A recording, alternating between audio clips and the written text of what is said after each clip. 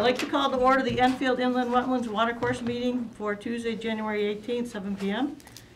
Can we do a pledge of allegiance? Is there a pledge? Oh, here, it's right behind me. Used to be over there. I pledge allegiance to the flag of the United States of America and to the republic for which it stands, one nation, under God, indivisible, with liberty and justice for all. Thank you. Can we do roll call, please? Donna Corbin-Sabinsky. Here. Virginia Higley. Here. Carrie Ann Howe, absent. Robert Hendrickson. Here. Kevin Zorda. Here. Kevin. You have to speak into the mic. I can't hear you. Kevin Zorda. Still not working. Just say here. Here. Can you hear us, Kevin? Nope. Kevin? Can you hear us? Frozen. Nope. Donna, be a little louder. Kevin, can you hear us? Yeah, you're going in and out though. I can't hear you well. Okay. We'll try to speak louder. Next on the agenda is public participation. Is there anybody in the audience that wants to speak on items not on the agenda?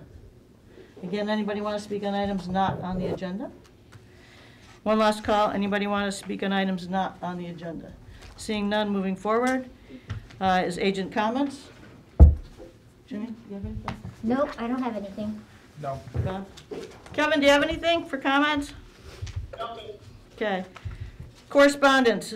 We had an email that came in from Mr. Renna. I'm not sure if I said his name properly, from January 11th, and it was regarding this email. We also received other emails regarding the public hearing, so those will be done later on in the meeting.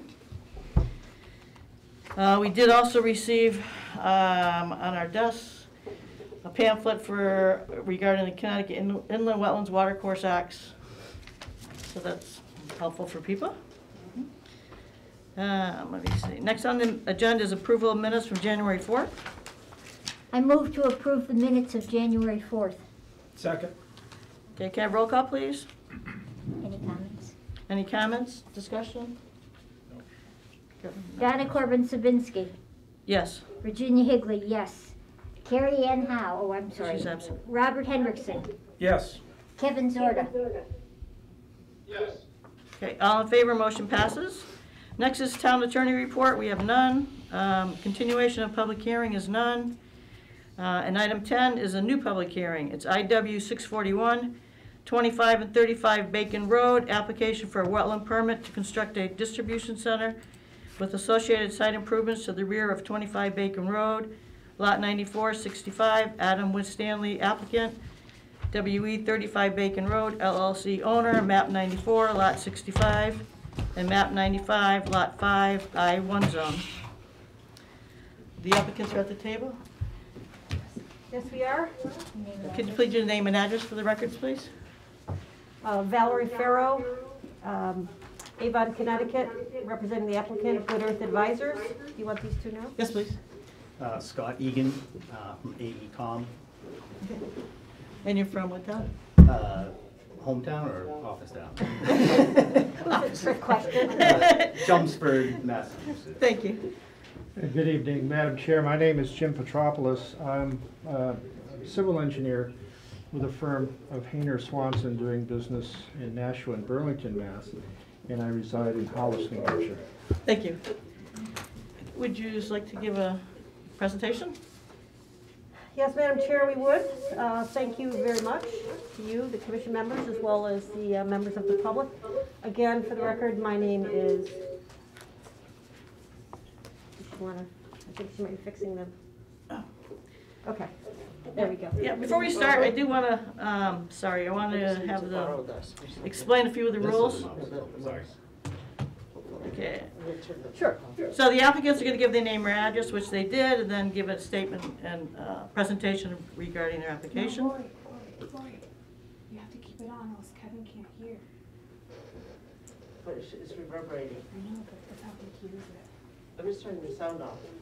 Okay, I'm not gonna hear it. I was going to say, it's not going to do it. You won't hear it then. If you turn the sound off, You you can't can't hear. hear it. Okay, he's listening to sound from He's here. listening to both because this is too Okay. quiet to pick it up. All right, is this gonna reverberate? Put on 65, 65. It's right at it. Thank you. We're then going to hear statements from the Sorry. public regarding the topic of the public hearing and areas of concern for inland wetlands and our regulations only. We will stop you if you talk about anything else other than inland wetlands. Please do not bring up items related to other agencies and commissions such as the P&Z or the town council. It's only our decision based on our rules and regulations. All those wishing to speak should have signed in on the sign-in sheets. And when we call you, you'll have to give your name and address for the record. If at any time the hearing becomes unruly or unmanageable, we will call a recess. The statements from the public are for purposes to be considered in deliberations of the regular meeting.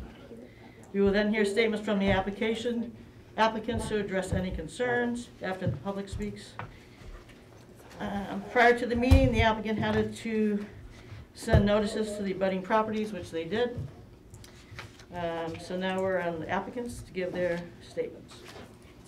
Thank you very much. Again, for the record, my name is Valerie Farrow. I'm the president of Good Earth Advisors. I'm representing the applicant WE 35 Bacon Road, a subsidiary of Winstanley Enterprises. I would like to do a quick introduction of the development team. You heard to my right Scott Egan from AECOM, to my left Jim Petropoulos from Hayner Swanson. We also have Tom Cody, our attorney from Robinson Cole, and we also have Adam Winstanley in the middle, Rosa Sekula from also Winstanley, also the property manager for 25 Bacon. Would you like to sit up here at the table? Do we have chairs for them? Yeah. We can open up chairs for other people. Yeah, if you want to swap out 2 chairs, you folks can sit with us if you like. Tom, we need 3. We have chairs. And while they're doing that, I just have, for the record, I did want to introduce our credentials. I know there was a question by a number of the public regarding our credentials and our background. So I think this would pretty much satisfy that. How many do we need? 2 more. One more after Here. this. Is that good? Yep. Thank you. Okay.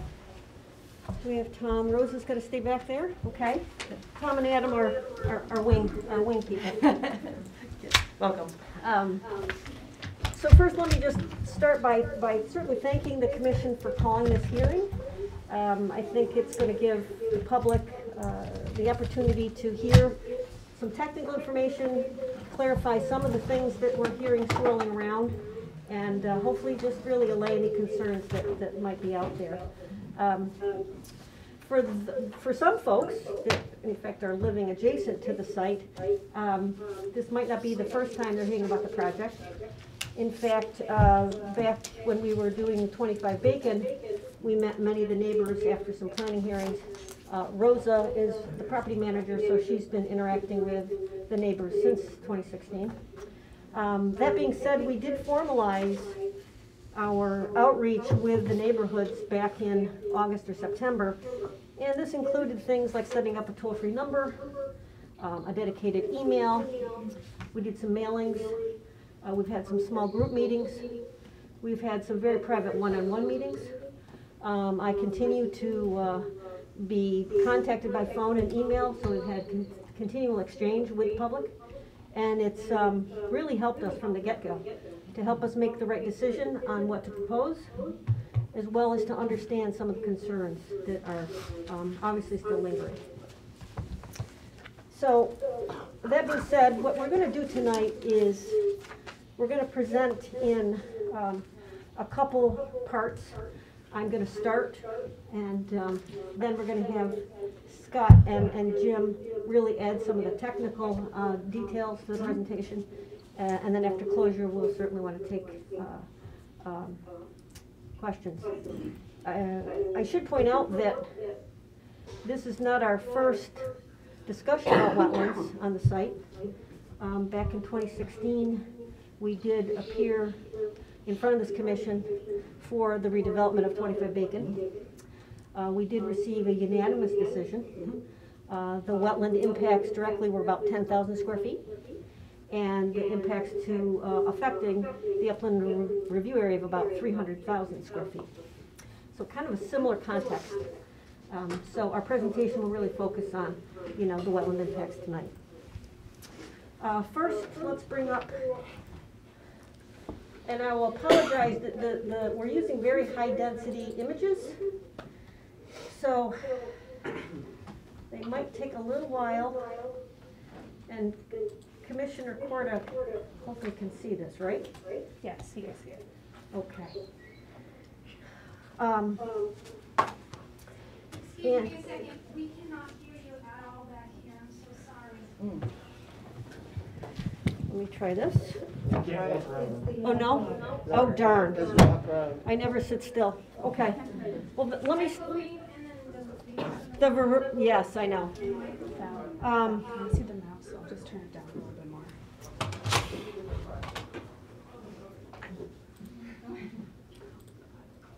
Good night, talk. Okay. Well, the bad news is that I just realized for the first time the pointer does not work on this screen.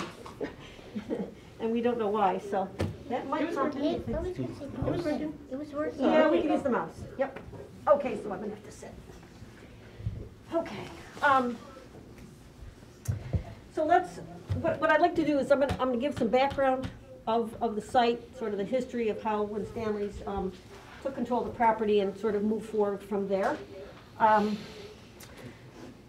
This is the site, 25 Bacon. This is the high bay. This is the low bay.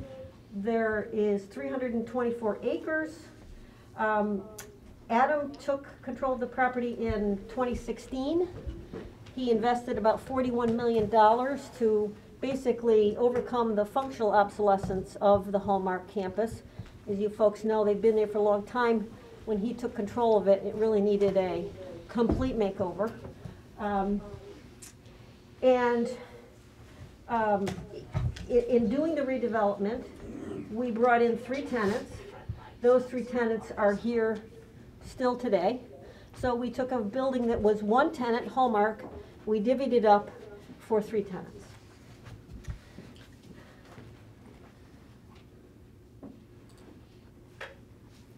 Is that a little better? A little better.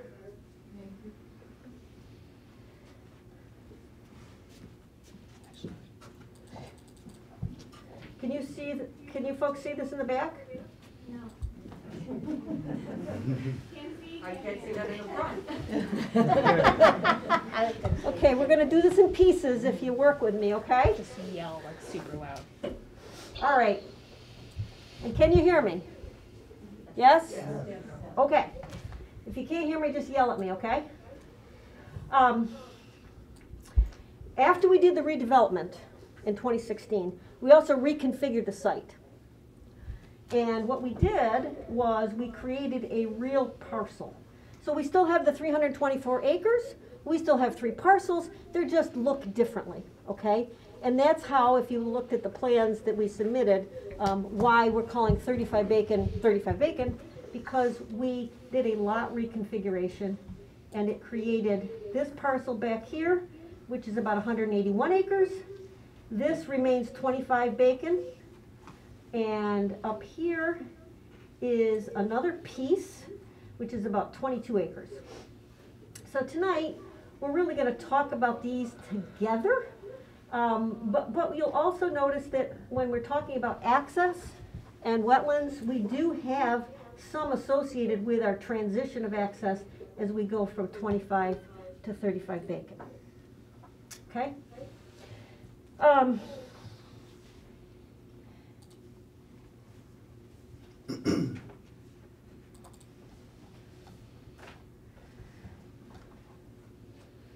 This might be a little hard to see. We're going to try to go through this. I'm going to back out so you can see the big picture first, then we can go in. Okay? Can everyone see that? I'm going to talk a little bit about physical context. So here is 35 Bacon. Here's 25 Bacon, the existing buildings. Here's our 2 entrances off Bacon Road. Okay? Crescent Lake here, Shaker Pond here. You can notice the Shaker Lake, okay. I'm a water resources person, so I use the hierarchy. As you can see, this area here is very flat. Some of the existing wetland systems here that Hallmark, when they moved in, avoided, and those remain here. You'll see the wetland systems in a minute. Scott will take you through these on both sides and then through the site. The site is zoned for industrial use. It's I-1. A number of uses are allowed under this use, including our proposed use as a distribution warehousing facility. The industrial zone allows warehousing and distribution as of right, and that's a term we use that basically signifies a site plan review process as opposed to special permits and other types of specialized approvals, given a hierarchy of uses. So the I-1 zone is intact. That I-1 zone is been intact, in fact, since possibly before Hallmark came in. So it's been several decades. I want to point out, besides this area here, which has really been our intent focus, to keep development within here, to try to preserve this area along here for many reasons, and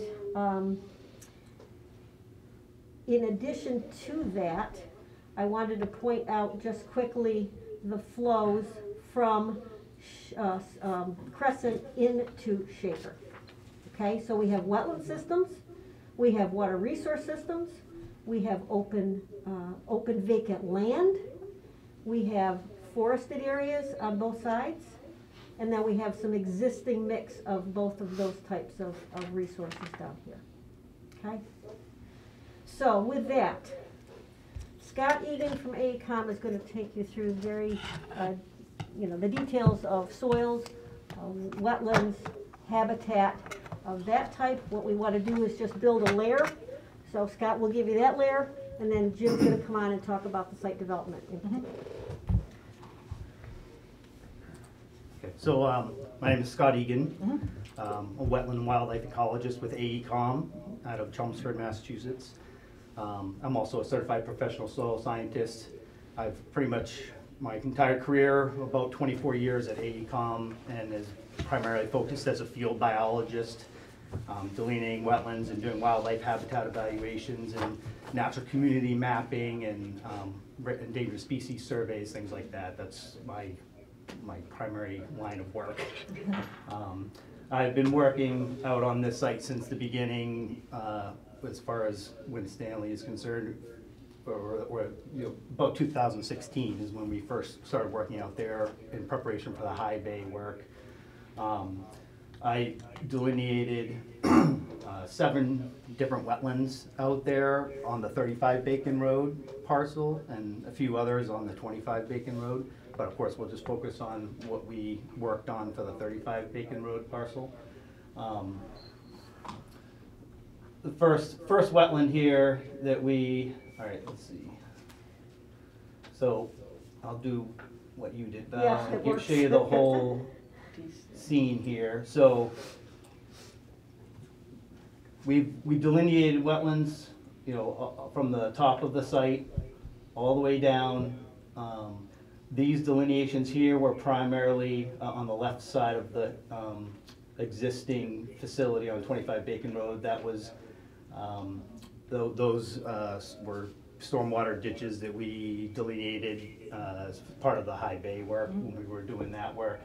And then we went back just last fall, and refreshed all the wetlands that we delineated in 2016, and then added some additional lines along this east side over here to try to pick up any kind of buffer zone impacts that might occur. knowing that no impacts directly to the wetlands would be because we knew we weren't going into these wooded areas here, but we wanted to at least make sure we picked up where any kind of buffer zone areas might be. So I'll just start at the top up here.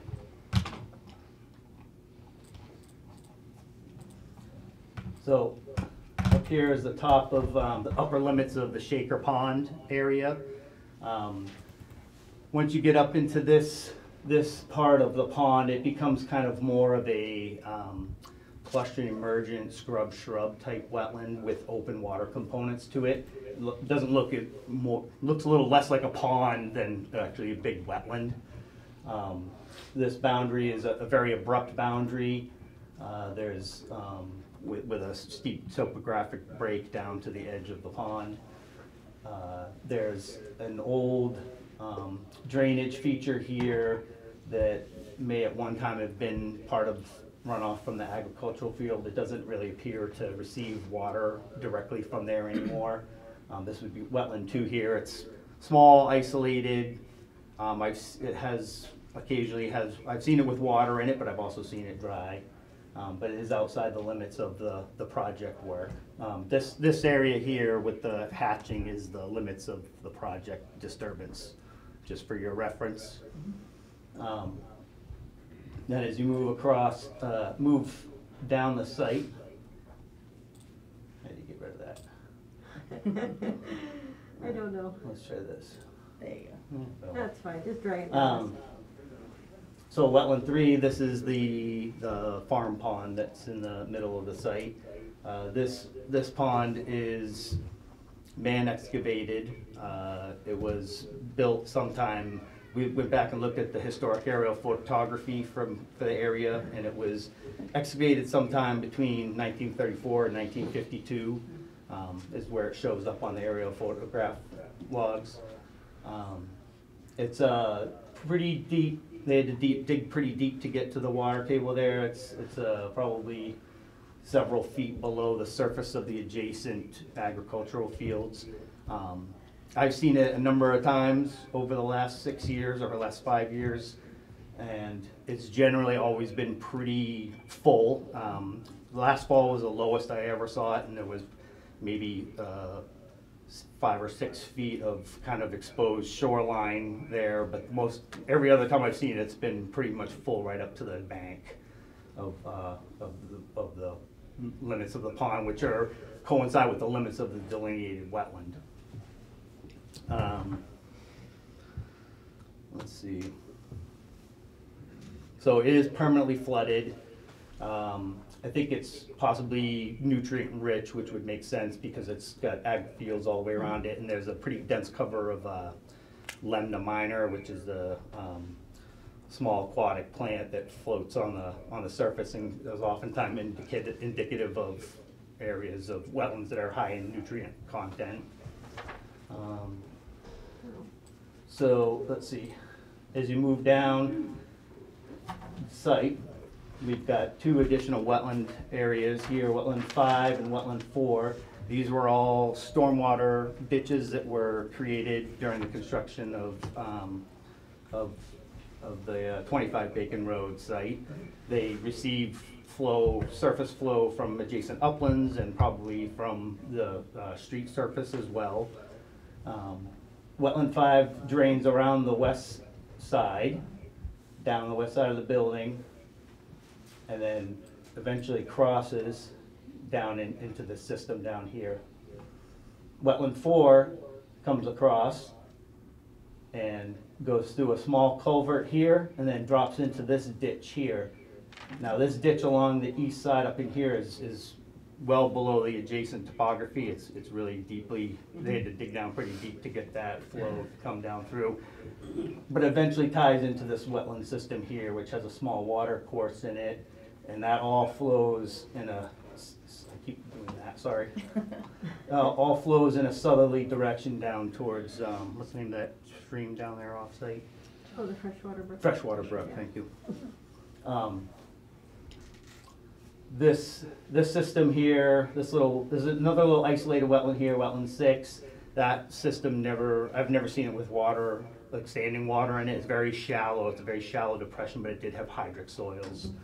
And then wetland 8. We only field delineated the upper portion that's closest to the limits of work, but it probably does drain. It's probably connected into wetland 4 over down in through here somewhere. The upland areas of the site are, as you can see from the aerial, are primarily existing agricultural lands, and the forested areas are all really well drained, moderately well drained to excessively drained soils that were formed in glacial fluvial material, so sandy materials that were deposited as the glaciers receded, and so they're very well drained, and the natural communities are pretty typical for those types of soils, which include really like white pine, oak type forests. The other thing I'd like to mention about the pond here is that it does appear to be permanently flooded, and due to the fact that it's pretty far away from any upland forest habitat, which is primary habitat for amphibians that would use vernal pools. And during our number of visits we've been out there, we've never seen any evidence of breeding by obligate vernal pool species. So, we're pretty sure it's just functioning as more of a pond, and you could potentially, something you might more likely see green frogs or bullfrogs breeding in, because they require permanent flooded conditions, because their tadpoles take 1 to 2 years to develop. So I would say it's, from my experience in doing a lot of vernal pool work, it would not be functioning as a pool. That I think covers that it. might be it. Back to our, we want to talk about this too. You want to mention that, about the pond?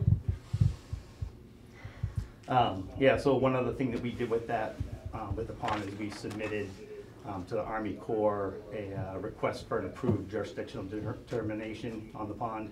And because it was clearly man-made, strictly for the purposes of agriculture, they determined it was non-jurisdictional, as so it's not considered a waters of the U.S. So this is just the letter we sent in, and we have a response letter from them too. Yes. Stating. Yes. Okay. Jim? Good evening. I will do my best to be, Jim, what's that? take that mic. Oh, take this one. Okay. I'll do my best to be clear and loud and precise and keep the dialogue moving. I'm going to rely on Val to help me a little with the clicker, though. Okay, I'm clicking. So I'm really here to present the facts of the proposed development to you in order for you to make the best decision possible here this evening.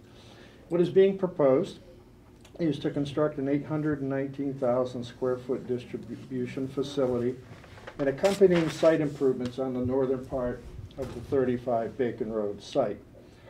A couple key elements of the plan. The main access will be an extension from the driveway on the east part of the property. Val had mentioned the east curb cut that leads into 25. We want to extend that to the back central portion of the 35 Bacon site. And that'll be both for access and egress for the building. The vehicles are free to access around the building. You can see full access around the building. They're also free to leave the site on the westerly entrance if they so desire, but we've kind of viewed this as the primary access being along the east driveway. The building itself, Val, if you jump to the next one, that's a little bigger. Thanks. So the building itself is a one-story, 43-foot high building, a distribution center. Loading.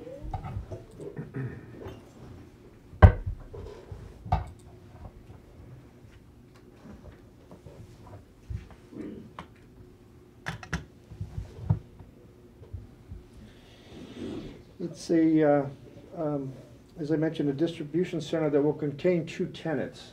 The lower tenant we're identifying as tenant A. It is to measure 318,000 square feet.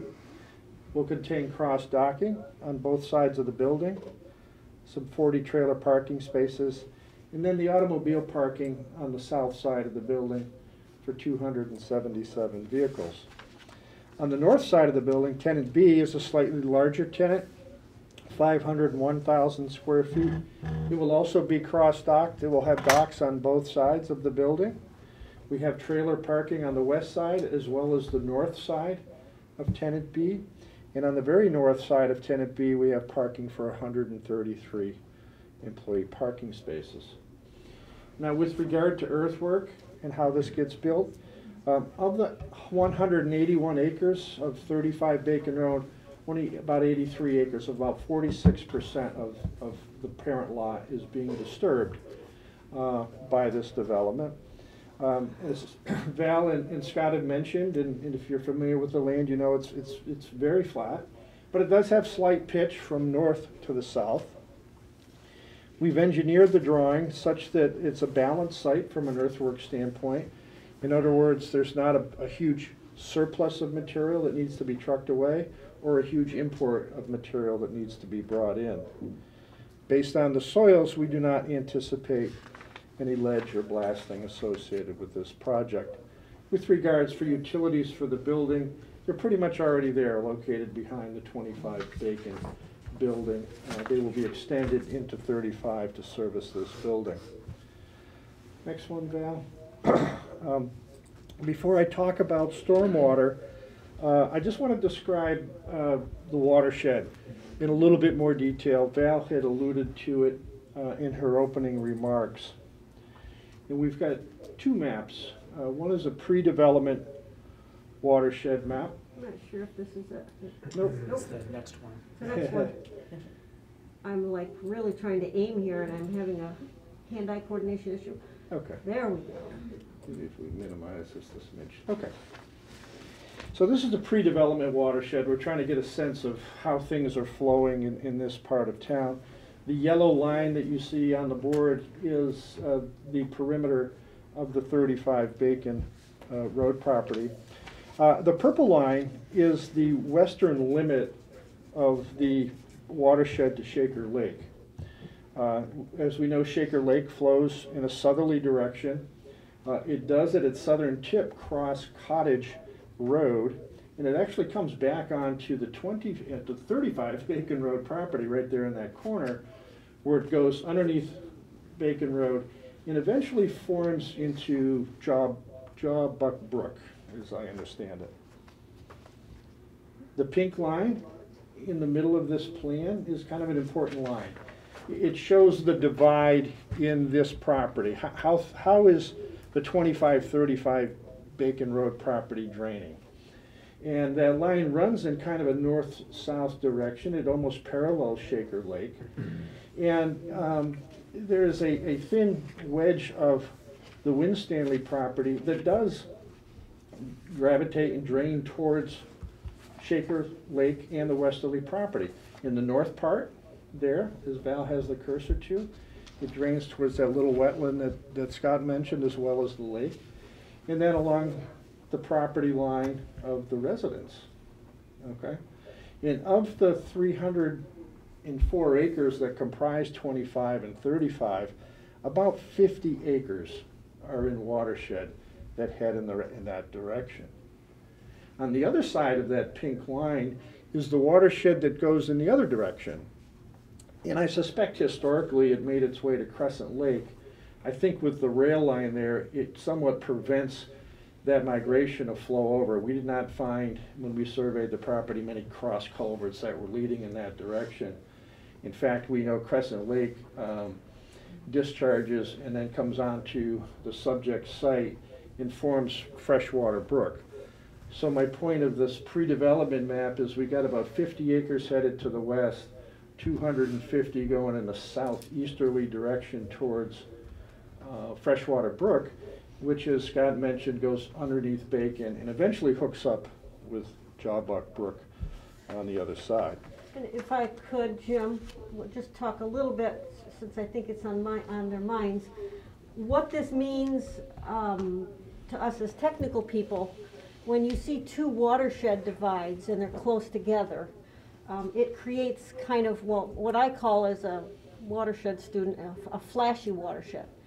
So if you can see, you've got somewhat of a perfect storm, if you will, here, because you have a watershed here line, and you have a basin line here, a basin line here, and you have Shaker Lake in the middle, and then you have a very, very suburbanized watershed.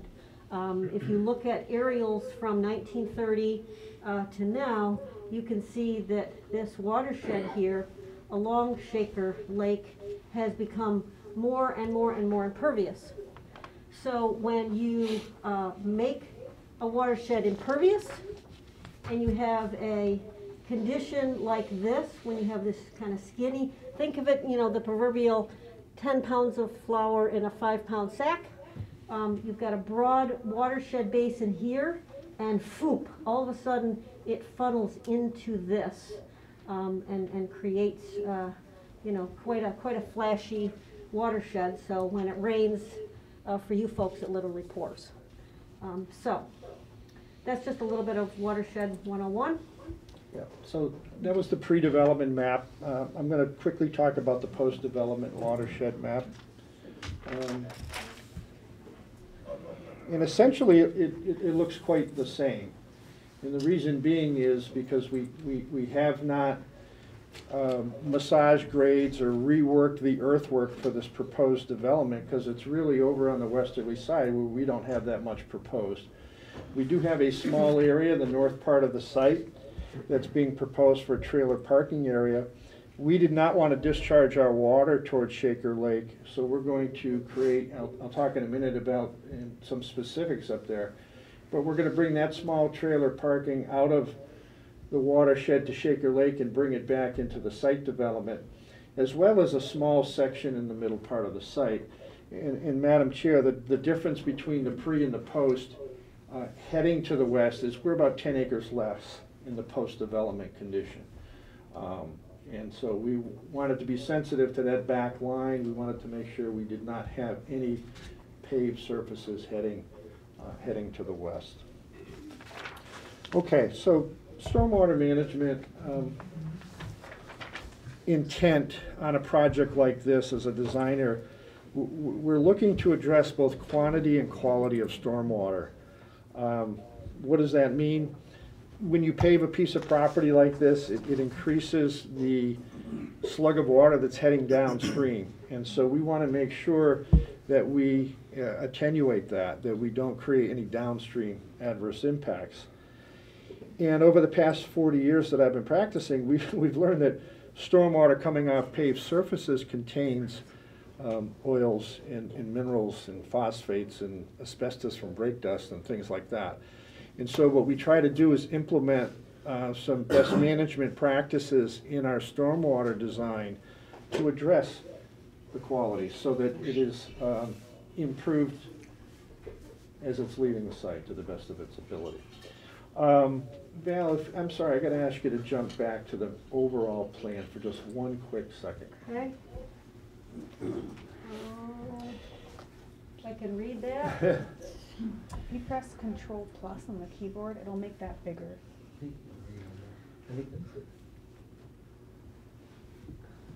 Yeah, sorry. Control Plus. Yep, Okay, good. not working. Okay, I will. Okay, anyway, Jim, back to the rendering? Yeah, the larger scale rendering, sorry. That's all right. I'm going to ask you to bounce around just That's okay. a little bit here. So, agency, our intent with stormwater is to catch our stormwater with curbing and catch basins, and that way we can control where runoff goes from the site. In the north part of the site, you'll see two colored areas up there. As I mentioned, we've got some trailer parking in those locations. We're proposing two infiltration basins in those locations. The soil testing was such that we have deeper deposits of sand in those locations. And we wanted to take that large trailer parking area, put it into a recharge basin, and the basin is sized large enough that it can completely store the 100-year event. And we did that in two locations. and then any overflow would come back into our drainage system. So we're trying to promote some recharge to be a sediment forebay prior to that recharge area. As we move to the main body of the site, the building, the loading docks, and the employee parking, all that is working by gravity in a southerly direction. And we're proposing 2 stormwater wetlands, one on the west side of the building and one on the south side of the proposed building. And the stormwater wetlands will contain a sediment forebay. It's a large plunge pool at the outlets, and it's made, with a riprap lining such that it reduces velocities as it comes out of the pipe from the paved surface. This summer is a great example. Connecticut saw some incredibly intense storms, and off of large parking areas, that water's really kind of ripping, and we just don't want to dump it into a treatment practice. We want to create a plunge pool and give it, reduce its velocities and give it a little bit of settling of some of the bigger particulate in the storm water. It'll then flow into the constructed storm water. I talked a little bit about quantitative attenuation. What we do, and sometimes you hear the word detention basins, we actually purposely undersize the outlet to these basins so that the water can't get through quick enough. It builds itself up and it lets itself down at a desired rate.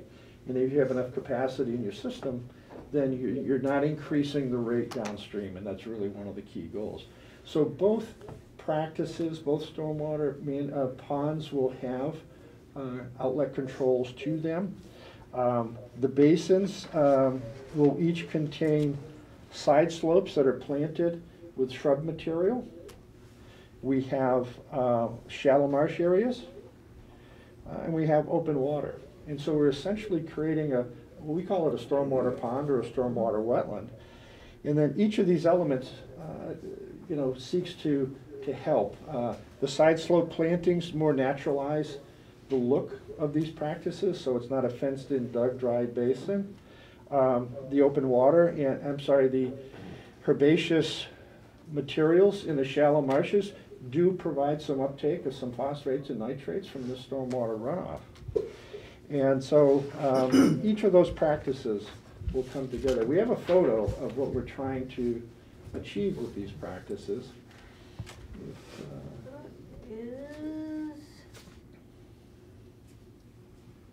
Where is it?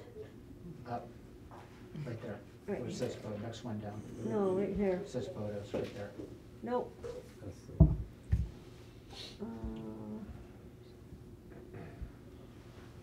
Wait. Not sure which one. I'm not sure which one it is, but we'll hit it in a minute. Okay. I'll go to impact photos. No, Nope, that's not it. That's okay, though. That's okay.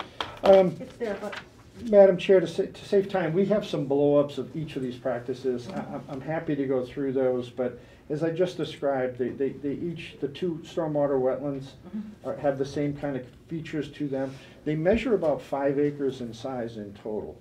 So we're really creating 5, new acres of when complete wetland areas. oh, What's that? your software. Try it again. Yeah, Okay. Yeah, we've had good success with creating these stormwater basins to really function nicely as a nice wetland, with this open water component and, shrub emergent bordering on the edges of that. And they can provide, functions for wildlife habitat, groundwater recharge, nutrient removal, that sort of thing. So, part of the wetlands that are being impacted are just the existing stormwater swales. So these will certainly replace those functions as well. As soon as we can get the software back up, we'll bring in, we have some enlargements of each of those basins. And Scott, maybe you could give a little more detail on the wetland planting.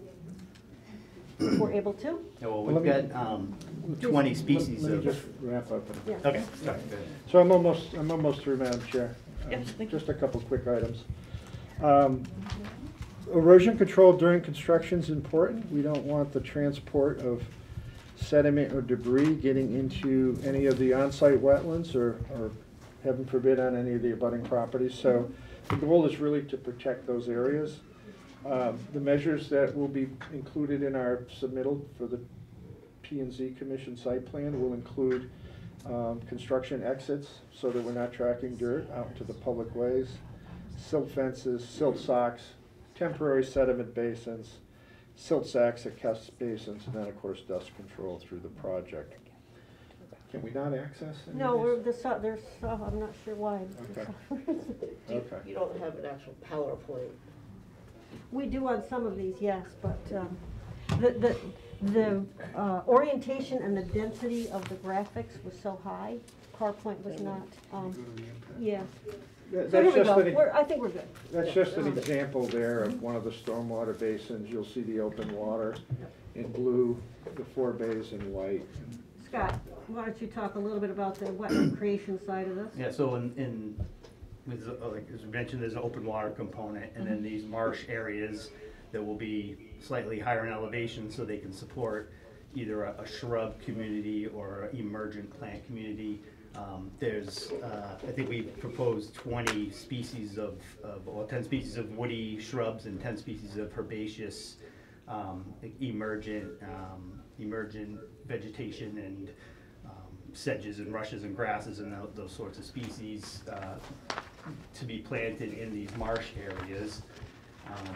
And then the side slopes will have a seed mixture broadcast on them that is kind of a sort of an ecotone sort of seed mix. It's one of the Ernst conservation mixes that has some sort of upland species, but also a few species that you might find on the edges of wetlands growing within that as well.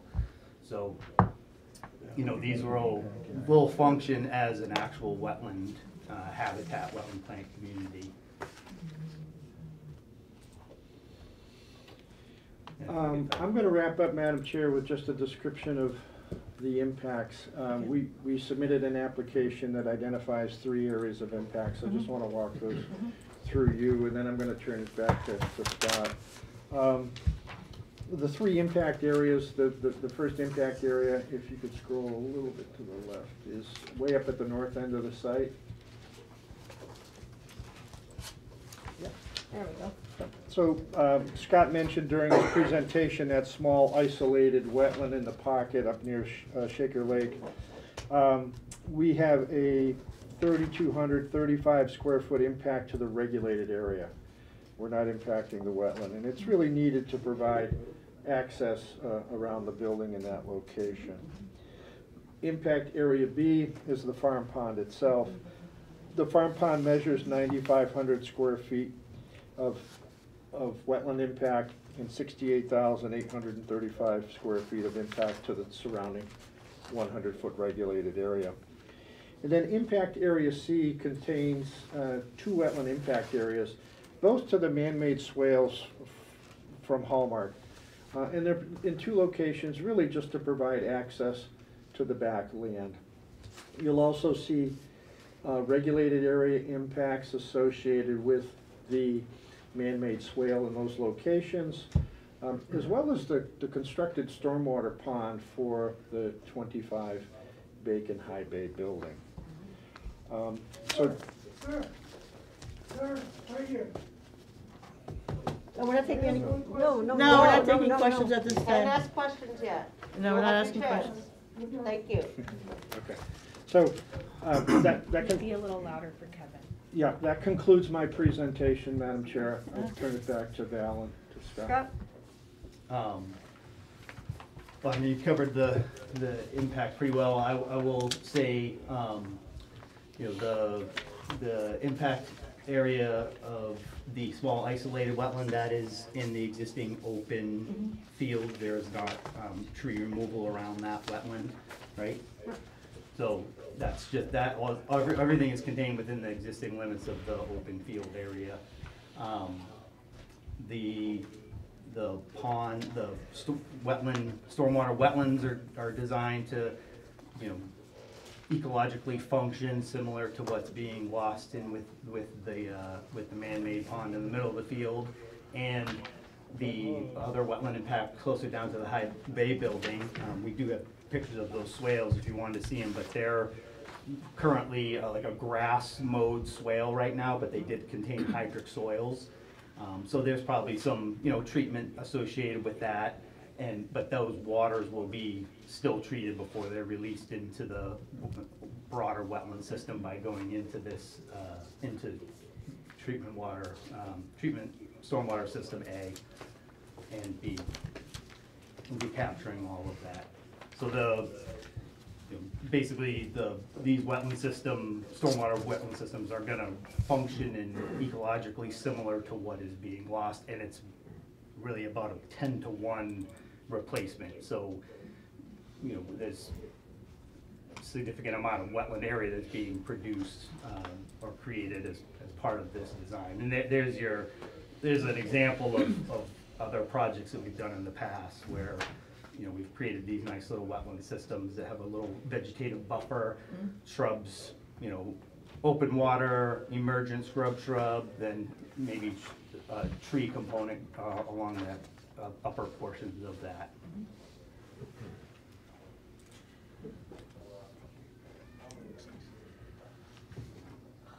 Cancel? Yeah.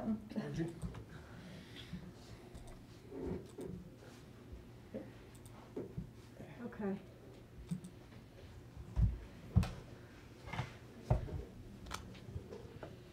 I think that's really all I got to say. Okay, okay. Do you want to bring up the photos, or we'll just do it? What I'd like to do is talk a little bit about alternatives. I think the best way to depict what we've been doing for the last couple of years is just trying to strike a compromising balance. Avoiding some of the established wetland systems here and along here were our target, our primary importance. This was the same charge we had when we tried to do 25 Bacon, and of course we had to mitigate those impacts as well. This really is a culmination of over a year and a half of trial and error work through various configurations. I know I was a pain to the development team, especially the one sitting right here, but we tried many configurations, okay? So, aside from the avoidance to the main portion, which some of our original access points did impact those types of wetlands, so they really came off the table right at the beginning. But we were constrained, certainly, by the narrowness of the site, the railroad tracks, of course, the existing building, of course, the configuration and the orientation of the wetlands to the uplands, just the way they dendritically developed, mainly because of the two watersheds. But also, we had to give consideration to the neighborhoods on both sides. We really couldn't do it just on wetlands, although we did try, but we were concerned about some of the impacts. So once we got over the access and understood that we could bring this in and we could deal with that type of configuration, we started looking at these other orientations. We were looking at other buildings. And I guess the easiest way to explain this is that unlike, let's say, office buildings, when we lay out office buildings, we can sometimes, I've avoided wetlands by moving the employee parking or the parking way over on the other side, and of course, we got to hike in. But still, we can do it. It's easy, okay? The only thing is inconveniencing people, and let's be honest, we all need to walk. So, let's take, for example, residential. Residential, we can use ponds as an amenity. We can use wetlands as an amenity. You have more flexibility. When you're talking in an industrial zone with any type of industrial user, you are limited with the types of buildings that those uses can accommodate, and tied to not just building size is also the parking configuration and the orientation from outside the building to inside the building. So that meant that we couldn't just come up with a building and plop it on the site and have Adam think that he could even put someone in there. It actually had to have functional utility. Okay? So these are some of the early configurations, and what I did was I highlighted the wetlands that we are trying to avoid. I also highlighted in yellow, these yellow boxes are these areas of significant vegetation, particularly adjacent to the residential areas that we were trying to avoid. So we were actually doing more than wetland avoidance, we were doing resource avoidance. So I wanted to show you a couple of these large users because they wanted the site badly. And every time we tried something, we just couldn't make it work. And so we literally had to abandon that market and that idea. So that factored pretty heavily into what we were doing. Here was another configuration where, you know, we thought, well, we could maybe save this wetland here, we didn't impact it, but it didn't have the connection between the two sites with parking, which, you know, really a lot of users wanted. We tried to skirt a couple of the other wetlands by going around them, and guess what? We put things closer to the neighborhood. So there's constant yin and yang of how to just make this work. Here's another one. This is a little more detailed, showing the parking and the loading. And as we proceeded through this alternatives analysis, you know, we did entertain the idea of a smaller building. Okay, this is why I'm trying to say that size doesn't always matter. If we avoided the pond by the building size and made the building shorter, in order to accommodate that type of building, the building had to be deeper. That placed, every way we did it, the building, frankly, we couldn't really fit it on the site, that's why I don't have one. But it would have cut into here, maybe we would have had a triangle, but this whole area would have been affected just to avoid the pond. So what we ended up doing is avoiding this wetland here, preserving all of the vegetation around the site, and literally threading the needle onto, you know, what really is already open except for this area here, which doesn't contain a wetland. And so as I went through this alternatives analysis, you know, I want to share with you some of the thoughts. That, you know, the buildings over 1 million square feet were in the greatest demand. They still are. But they resulted in greater wetland impacts, greater resource impacts, and mainly not just because building size, but everything that goes around with it, okay? Single user footprints allowed us to shift the building, but when you get into certain size buildings, 300 to 500, you're in a completely different user. Those users are very, very intensive on the site. They are looking for quite literally 1,000 to 1,400 vehicles. And we just thought that that was not going to work, okay? And obviously, as I just mentioned, shortening the building also meant that we were going to be breaking into these, you know, magnificent mature tree stands that we wanted to leave. So that came off the table. So essentially, you know, there is no change in footprint size that allows us to avoid the pond, because there's specific parking configurations and specific spaces with buildings of specific uses. And so the configuration and the orientation of wetlands just prohibited us from avoiding anything more than we have. But what we did do, and this literally took a year, maybe more, we decided to try a 2-tenant building. Because with Adam's knowledge of the market, we knew that if we brought in 2 tenants, we had flexibility with parking, because the smaller buildings, they didn't have so much truck parking and vehicle parking and things of that sort. And that actually gave us more flexibility than one big 800 square foot building. And we were able to avoid some of the wetlands, reduce some of the wetland impacts, preserve the significant vegetation, and we still had to maintain a viable project. So that essentially is a summary of how we arrived at the proposal before you and how we examined all two. Thank you. Okay, so, that being said, I would like to just summarize by reviewing the agency's criteria for evaluating significant activities and your criteria for rendering a decision. I think the application has included a detailed description of regulated wetland soils, as Scott has explained, ecological communities and the like, and the associated wetlands with those habitats. We have described, as you just heard, our explanation of alternatives and found that they do not result in a reduction of impacts. We have demonstrated compliance with local and state erosion and sedimentation guidelines. We do not believe that there was any staff comments from the town engineer or the like that said otherwise. To the greatest extent practicable, we have avoided and minimized adverse impacts to wetlands.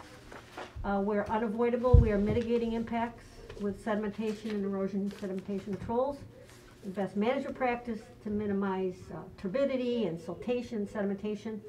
And in the end, our impact was reduced to 0.33 acres, less than an acre, and that 0.33 represents 1% of wetlands. I do have a wetland table to show you, but we can get to that later if there's more. The irreversible and irretrievable impact really is to the farm pond. And we are compensating through wetland creation. You saw Scott and Jim talk about those two basins. We have 4 basins, 2 are stormwater, 2 are wetland creation. The wetland creation is in a ratio of 10 to 1, okay?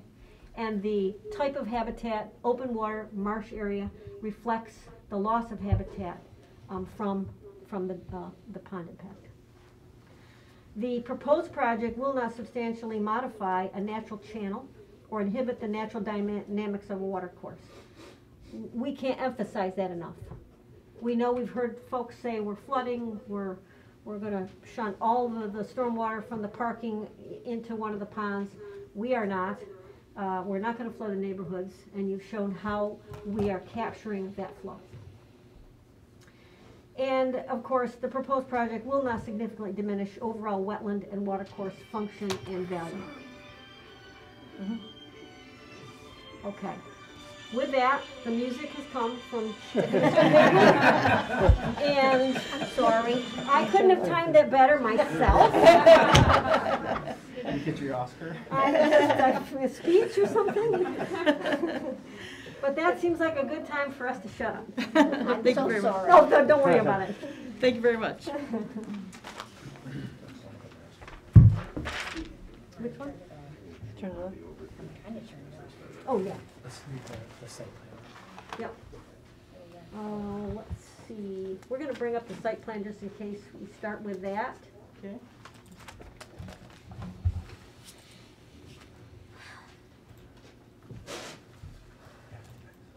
Good? So he's good? Yes, thank you. Thank you very much for your presentation. So now is there any of the agents that would like to make any comments, or the staff? Kevin, do you have any comments, questions? Kevin, questions? Can't hear him. He's on mute, I think. Yeah, let's just talk a little louder. Okay, Kevin, do you have any questions? The question I have is, with the stormwater management areas, what is what was that ratio again from the pond? 10 to 1, sir. 10 to 1, okay.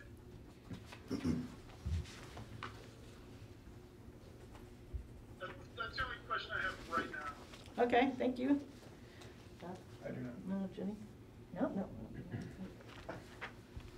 Georgie, any questions? I do have a summarized report that I can just briefly go over. The applicants have addressed most of what's on my staff report. I'll just be quick. The site is stable topography. It's pretty flat. Water goes from north to south, kind of avoiding Shaker Lake and Crescent Lake. They delineated their wetlands. They have 7 wetlands located on site. Their feasible and alternative analysis shows that this proposal is their best proposal going forward. Let's see, what else did I put? They have 4 main drainage patterns showing minimal impact to overall stormwater flow. And the proposed stormwater system is designed to contain several elements that will collect, convey, recharge, treat, and detain stormwater runoff from development areas. This will protect the wetland systems found on the site, and including protecting adjacent water bodies. They do have proposed E&S control measures, which we saw earlier. And then there was one comment from our engineering department. The proposed stormwater management areas are designed to attenuate the increases in peak runoff from the proposed development. So there is no increase in peak runoff up to the 50-year design storm from the site as required by town regulations. And that is all I have. Thank you. So next on the agenda, we'll ask the audience, I have a list here, to give their statements and questions. We'll limit you to, there's quite a few of you, so. Yeah. Pardon? So we'll give you 5 minutes to speak. You would have to give your name and address for the record before you start. And you'll have to come up to that. Well, Georgie? Yes? Are they really gonna stand because they're on the way there? Do you want to read the letters first or go through the We'll do the audience. You have the mic in front of the camera. Yes. That's just an aerial mic, it's not a. Maybe Okay, so if they come up one here of and you speak, can get up They'd while have to go to that Could mic. use this one? No, they're gonna use that one. they're gonna or use this one. Can one of you compensate a chair? Sure, you want to slide? Yeah, maybe slide down. Yeah, so we can. You want a chair? I got one. Oh, she's got a chair.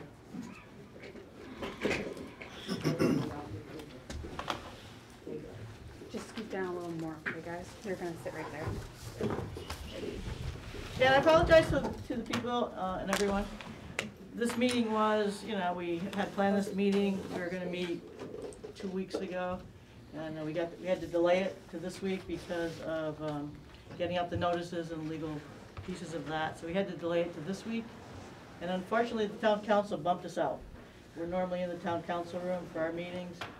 But when they have a meeting and they bump us to Tuesdays, we get kicked out. So we ended up in this room.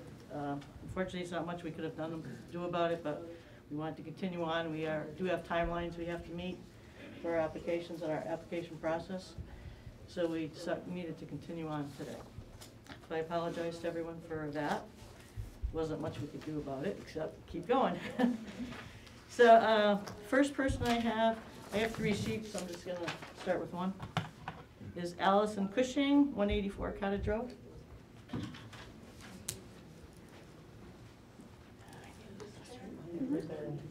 Yeah, and please make sure you speak to the topic of inland wetlands only. State your name and record. Allison Cushing, 184 Cottage Road. So I'm glad you have this plan up here so that you can see that the piece that is sticking out the most on the Shaker Pine site, that is my property. So very much impacted by this decision. But first I want to give you a little reason, a little story about how I came to be in front of you today. In 2013, I moved to Enfield because of a work relocation. Although I had been in Enfield many times with work, I did not look into the housing and schooling system, but I did notice the sprawling farmlands that are everywhere, and it reminded me of growing up in Tennessee. It was not until I found Shaker Pines Lake that I decided to dig my roots and raise my family here, including a 5- and 6-year-old, to develop in Enfield, and to care about Enfield. Immediately, we took part in the lakeside activities, which included canoeing, swimming, and fishing, and which enhanced my children's daily lives and physical activity. Nowadays, it's hard to pull kids away from the screens, but this offered them an alternative and a healthy experience. Honestly, if it hadn't been for the lake, I may not have stayed in Enfield. A unique landscape was the only justification for staying in such a high-tax area. I came from Florida. Caring for this community has hit me personally and is why I took part in joining the Shaker Pines Lake Association Board of Directors. Preserving this great environment is more than just stormwater runoff to me. It is about a way of life. It is seen in many places that these two lakes, both Crescent and Shaker Lake, are unique to the city, and we need to preserve those. With the project proposed of the 819,000 square foot facility leads me to concerns about what will happen to this beloved lake during and after the construction and manipulation of the soils.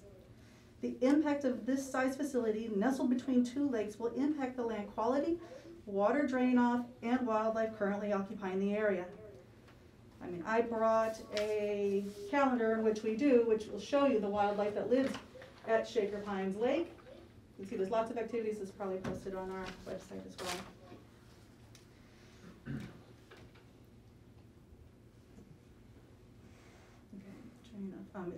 You can even, I am extending my arm, you're more than welcome to come out to my back deck and look at the property and see this site firsthand. If you'd like to come, more than welcome to. This will directly impact me and my family, but most importantly, our quality of life. I fear the disturbance of the soil is too close to my property and could impact the quality of my soil, my drinking water. If I'm planting flowers or have a vegetable garden, it's all going to be impacted. Also, the impact of contaminants that could possibly leach into the lake, which would deem it unsuitable for swimming, among other activities, thus reducing our quality of life. How will we know what types of impacts, whether positive or negative, will occur without any environmental assessment? A full environmental assessment looking at aging, the time in which this impact of the environment and the movement of soils will affect our ecology, our fish, our wildlife, and our ability to utilize the lake to what it was designed for. So I'd like to invite you to my home and to see for your own eyes what a great and possible influence this build will impact the environment at Shaker Pines. Thank you.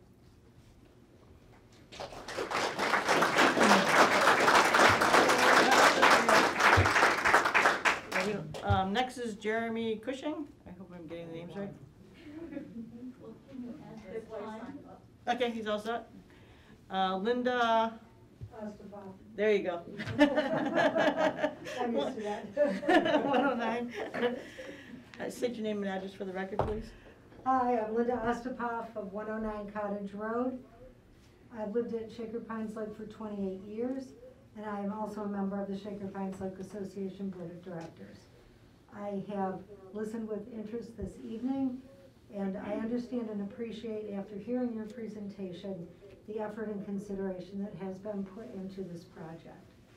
I do have some questions. First of all, I've noticed in the stormwater management study that there are two areas of concern for runoff directly into the lake or onto residents' property. As stated on page 8 in the stormwater management study regarding point of analysis northwest, POA NW, and this is a quote, runoff from this area drains in a westerly direction via sheet flow directly into Shaker Pond and its contributing wetlands. I do understand that this is the current condition. This is where they're describing what is currently happening. Regarding the second area, called Point of Analysis W, or POAW, the study states that, quoting, runoff from this area drains in a westerly direction via sheet flow directly towards an existing low point located upon the subject property and adjacent to the rear of the single-family lots on Cottage Road. In the post-development analysis on page 10, it seems to me that the runoff from POA-NW will continue to flow into the lake, including runoff from a parking lot, which I believe that Val has said has been moved in her discussion tonight. And water from POAW will continue to flow towards the backyards of residents at Cottage Road. Quoting from page 10, as can be seen on the post-development drainage area map, figure 5, the post-development drainage condition contains 4 main drainage patterns that are similar to the pre-development condition. After listening to your presentation, I still believe, I'm welcome to being corrected if I'm wrong, that the drainage from those areas will continue to flow into Shaker Pines and into the backyard areas of some of the residents. So I do see the plans that you have in place with 4-bag for the drainage system, but I still believe that it's prudent and reasonable to require capture of water and dispersal away from the lake. Val also mentioned in her presentation tonight the 2 watersheds and the suburbanization, that's a tough one, that affects our water levels on the lake, which plays into my second point, which is the water that flows into the storm drains on Cottage Road flows directly into our lake. It flows into the storm drains, it comes out pipes into the lake, including a very large pipe that flows directly onto the beachfront at Upper Cottage Lake.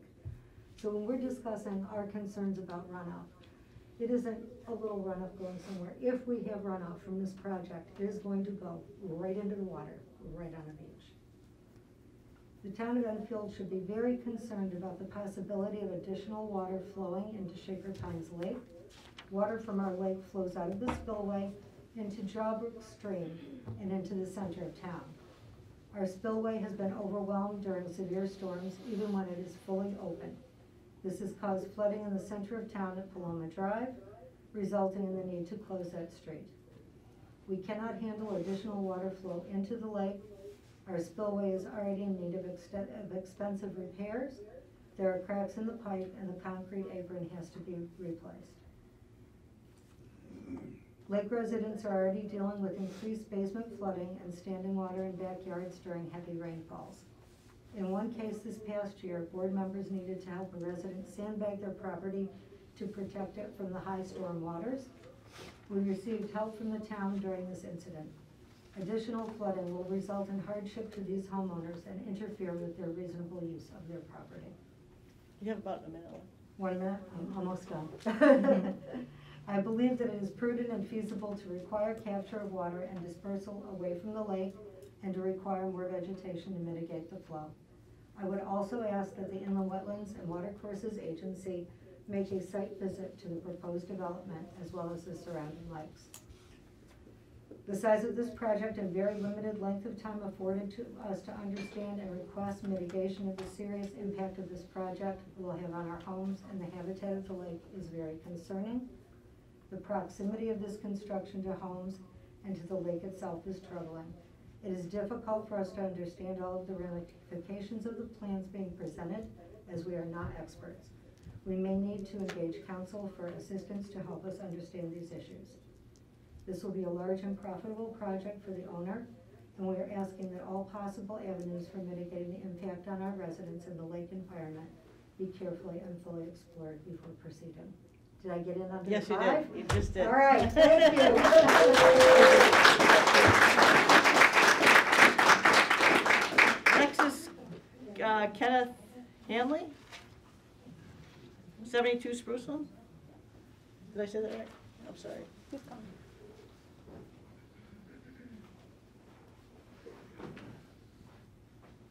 State your name and address for the record, please. Hanley Kenneth, 72 Spruce Land Road. A couple questions, basically. Everybody on this side of the street, so to speak, works for Stanley? All you guys got paid by Stanley to do your jobs for this whole water thing? Well, sir, it's not, yeah, we don't answer questions. We'll answer them later. Huh. Okay, Sorry. I'm sorry. Wait, no, ask the question. All right, We'll never mind. be answered as later on. When can I ask questions? Now, They we'll get write them answers down and we'll after. answer them later. They get answered after. They get answered answered after. They get answered after, Yeah. okay. All right, so the first question is, who pays your paychecks?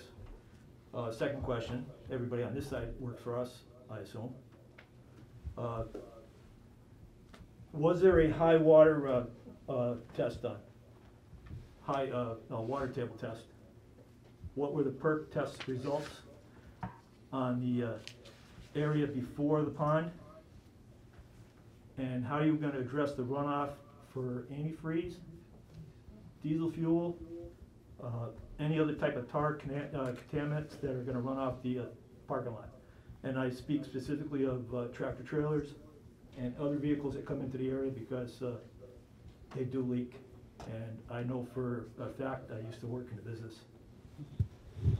The other question I have is, when can I voice my opinions about the whole project? Because 72 is on the right side, about 4 lots up.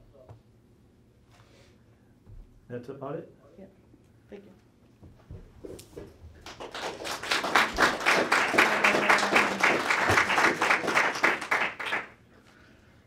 Can't read this one. I'm sorry. Yeah.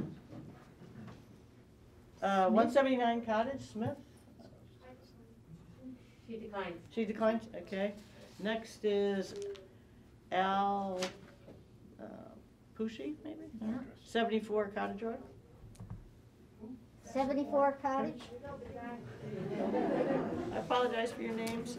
Now's your turn. Now's your turn. Now it's my turn? Yeah. Okay.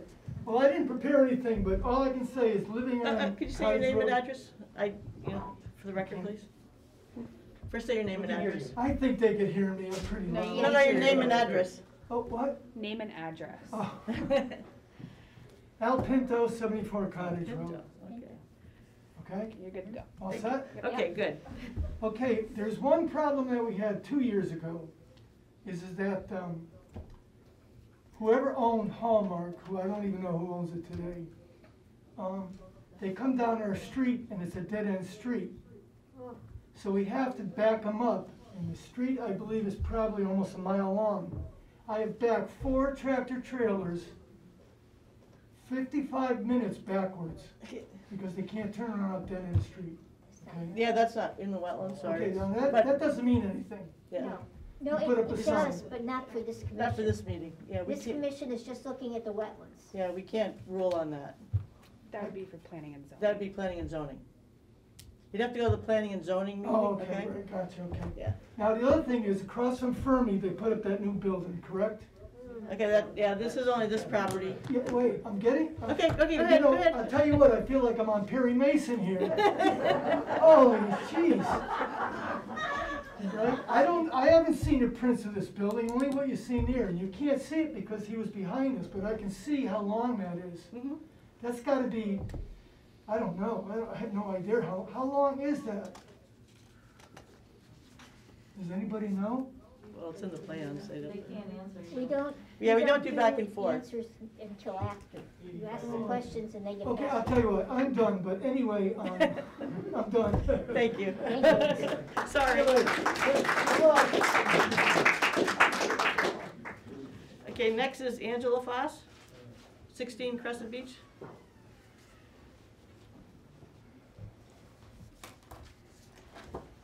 I know that they had. Your name and address, I'm please? sorry. Your name and address? Yes, I heard you. Sorry. Angela Foss, 16 Crescent Beach Drive. Thank you. I brought some pictures. I know that they have pictures as well. And they're very similar to theirs, but I wanted to share my pictures with you. Because I pointed out some things that they didn't point out in their pictures. So these all came up from the Win Stanley Enterprises website, or from the Town of Enfield website. First of all, in the very first picture you can see, they've got the pictures of what they have built previously and their additional build. And you can also see all the lake roads, which are dictated better on their little site here on the left and on the right. Mhm. So this is our concern.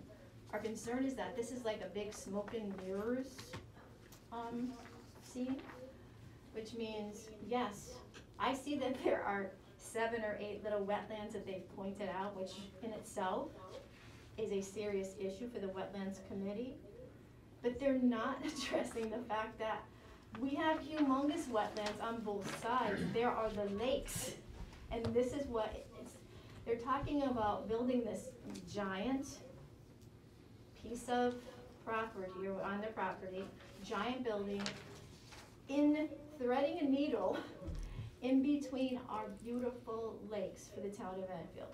I don't know if you've ever been to Italy, but in Italy they have the Colosseum and all these beautiful things because they kept them and took care of them. They took pride in all their beautiful structures. here we have two beautiful lakes that we have been gifted as residents of the town of Enfield.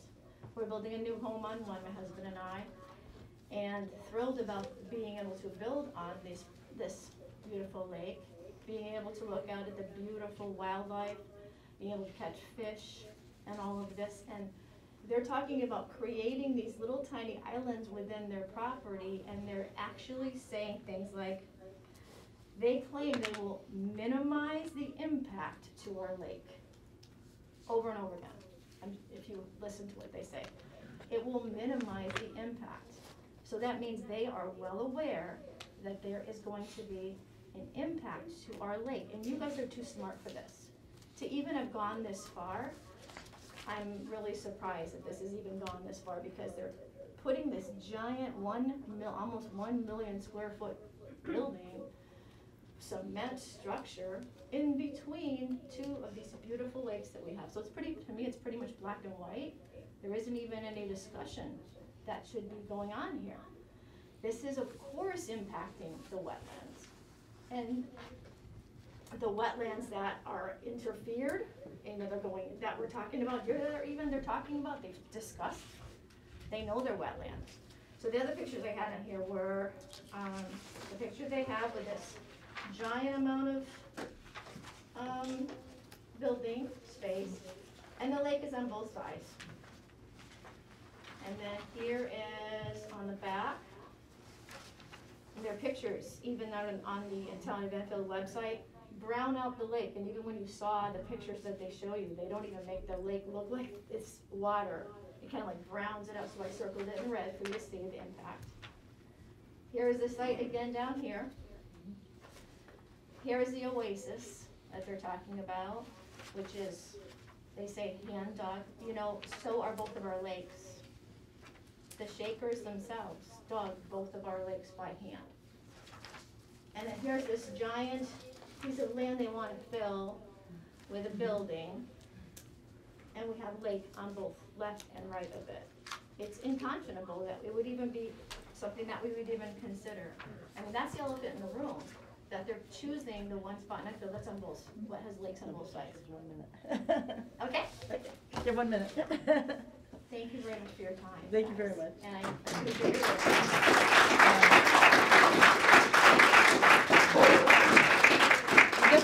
Jeffrey Foss? Yes. Did you want to speak? I happen to be related. Yeah, I kind of thought So, so. the address for us is 16 Crescent Beach Drive in Enfield. And I want you to know that I've been in Enfield for 60 years, and I'm 60 years old. My entire life, and my wife the same. We both met in Enfield. Anyway, we've been on Crescent Lake for 37 years. I go back a lot further than most people in the room when it comes to lakes, and I've seen things that these people have never seen. I'm going to ask a quick question. I know no one's supposed to answer this, so I'm just going to ask people to raise their hand if you've ever seen a bald-headed eagle on our lakes. Ever. Anybody? Oh, everybody in the room has. Okay, so bald-headed eagles are an extinct bird that's very important. We have 3 of them on our lake. I can show you videos right now of them. The only reason why I'm building a beautiful house on the lake is because of the bald-headed eagles. Now, if they mess with our system, our ecosystem, the bald-headed eagles will either die or leave the area. We also have blue herring. There's a lot of beautiful birds. One lady spoke, she had a pamphlet, but she didn't go into it. These birds are a huge asset to the United States. Everybody knows this.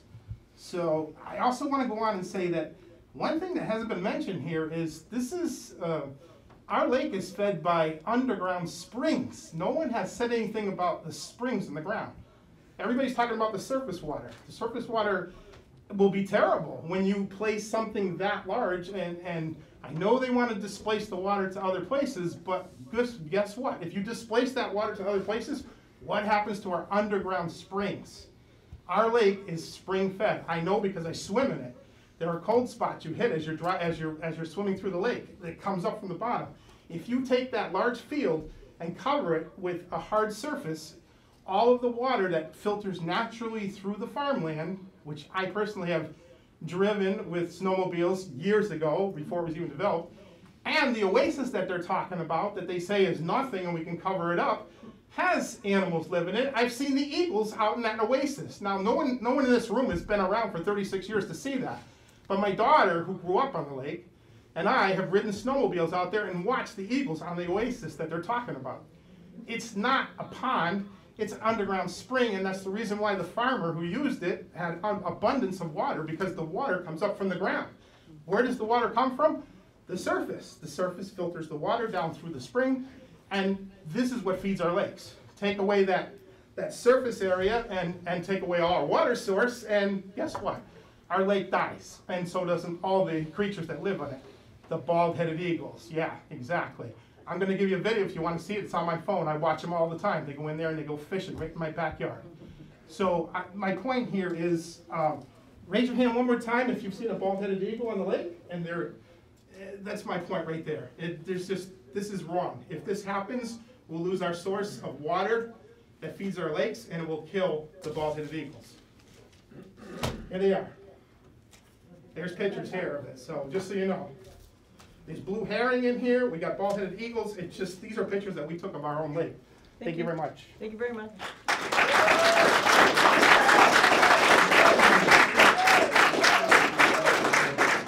Next is E. Michael Ostafos. I decline. Okay. Samantha Weber.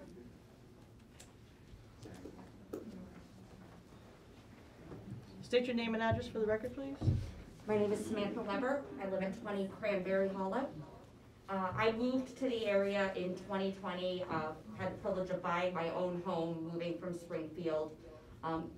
I've grown up in New England my whole life, and anybody who's lived in New England knows that we have the privilege of having a variety of ecosystems and species and wildlife, not only in New England, but as Mr. Foss mentioned, in our community. I chose the neighborhood due to the quiet, laid-back lake lifestyle and the environment that reminded me of summers in New Hampshire with my family as a child, or afternoons out fishing with my late grandfather. In the year and a half that I've lived here, I've had the pleasure of meeting a number of residents and their dogs, some of whom have lived in the area for several generations. I have been shocked at the variety of wildlife in the area. You don't see that in Springfield. I've gotten used to falling asleep to the sounds of crickets and frogs rather than sirens and engines, and have enjoyed taking my lunch breaks while I work from home, going out and biking or walking around Shaker Pines Lake. I've always enjoyed seeing the kids out swimming, fishing, or even just this afternoon out playing hockey on the pond. When I purchased the property, as many young new home buyers like myself do, I had thought about the possibility of eventually raising children in the neighborhood. For now, it's just going to be my cats watching the birds on the porch, but there's plenty of those to go around. It seems these days that another warehouse, high-rise, or box store is appearing on any street corner every other week. But at what cost? I appreciate the possibility of job creation for our area, but I'm concerned about the permanent, lasting environmental effect of another massive concrete monstrosity and its parking lot dropped in the middle of two large bodies of water such as Shaker Pines and Crescent Lake. What is the impact on the fish, the insects, the birds, and the other wildlife? We need to protect the flora and fauna and the ecosystems that they live in. I, along with the human members of the Shaker Pines and Crescent Lake communities, ask you, I beg you, to consider the impact of this development on the lakes and the homes of the furred, scaled, and feathered residents of our community who are unable to be here tonight to speak for themselves. Thank you. Thank you.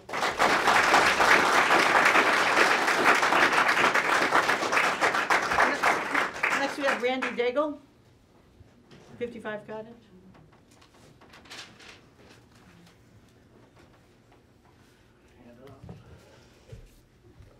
State your name and address for the record, please. Good evening. again. My name's Randy Daigle. I'm at 55 Cottage Road. One of my main concerns, as this gentleman just touched upon, as on the first page as I handed out is what's probably was submitted regarding to show the water source, the water of the two lakes, Crescent Lake and Shaker Pines Lake. But if you flip over to the other, second and third, and mainly the fourth page, that little area that was called a pond, I also went back. These are called GSI maps, which you guys are familiar with, and this is what should have been submitted when they submitted, not the first page. I also went back to 1935 and 1950, and that little area, which is they're calling as an oasis, a little wetlands, wasn't much larger. Currently, it's about 25 yards wide by 35 to 40 yards long, and it does have catfish in it, and it does have probably other little tiny fish. I know there's a lot of bullfrogs and stuff, but as the gentleman from AECON stated, that water never dries up. One of the main reasons why that water never dries up, because it's not just spring-fed, that entire farm is what's called an aquifer. All the water that is fed to these lakes are being provided by that farmland.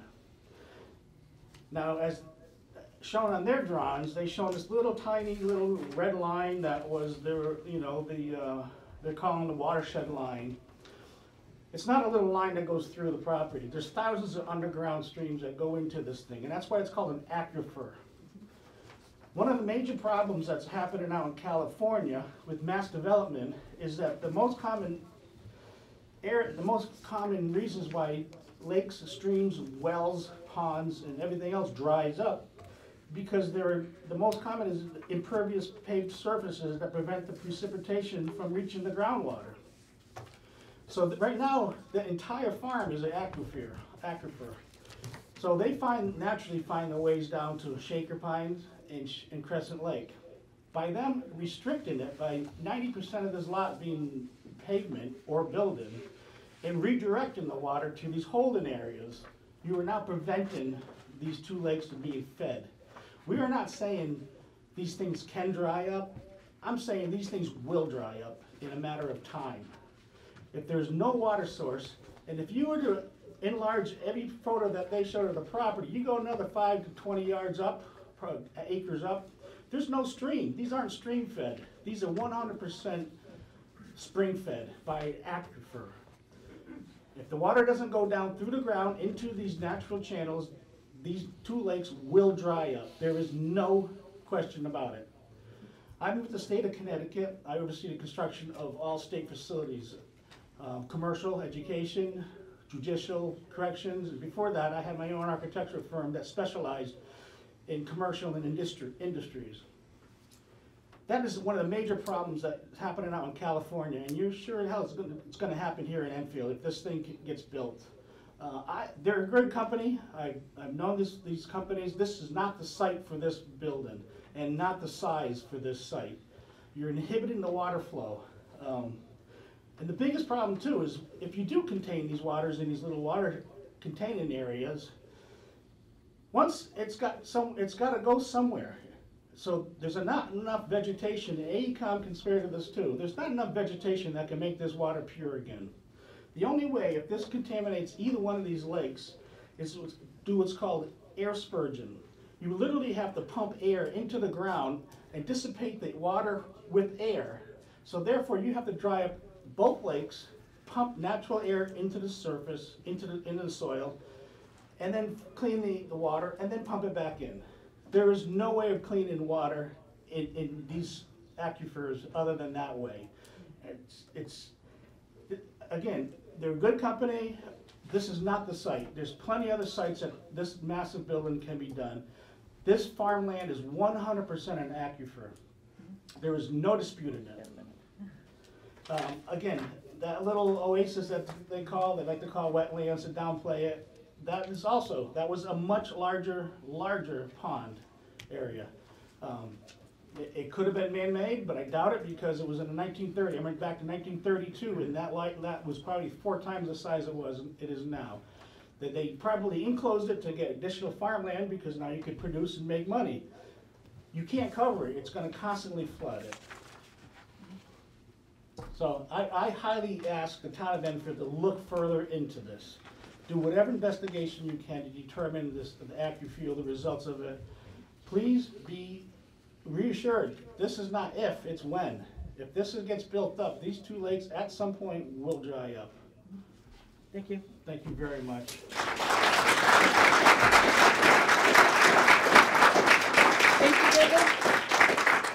Stacy Daigle? 93rd. Okay. Cheryl Cody?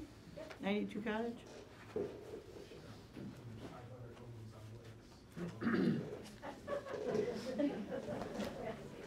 Thank you. Thank you. State your name and address for the record, please. Absolutely. My name is Cheryl Cody, 92 Cottage Road, Enfield. And first I want to thank you for having this meeting here today, for allowing the public to speak. I think it's extremely important, but I don't want to take up too much time with that, so I want to get right to it. So first I want to ask some questions about the proposed storm water management system. We understand that the applicant agreed that the runoff would contain contaminants including suspended soils, petroleum bicarbons, nutrients, heavy metals, and salts. This is an agreement. They also agreed that they would have adverse effects on the lakes if that was to go into the water. So, the proposed, do you mind if I take this? It's hot.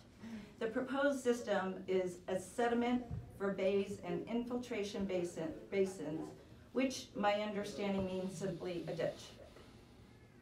I'm concerned that the sediment can seep into the ground if a rock base is used, or if a cement base is used, what happens if that cracks?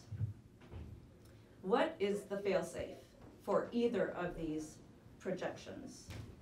How would the dewatering process work? How will the regular maintenance be managed? These are all these questions that I have currently.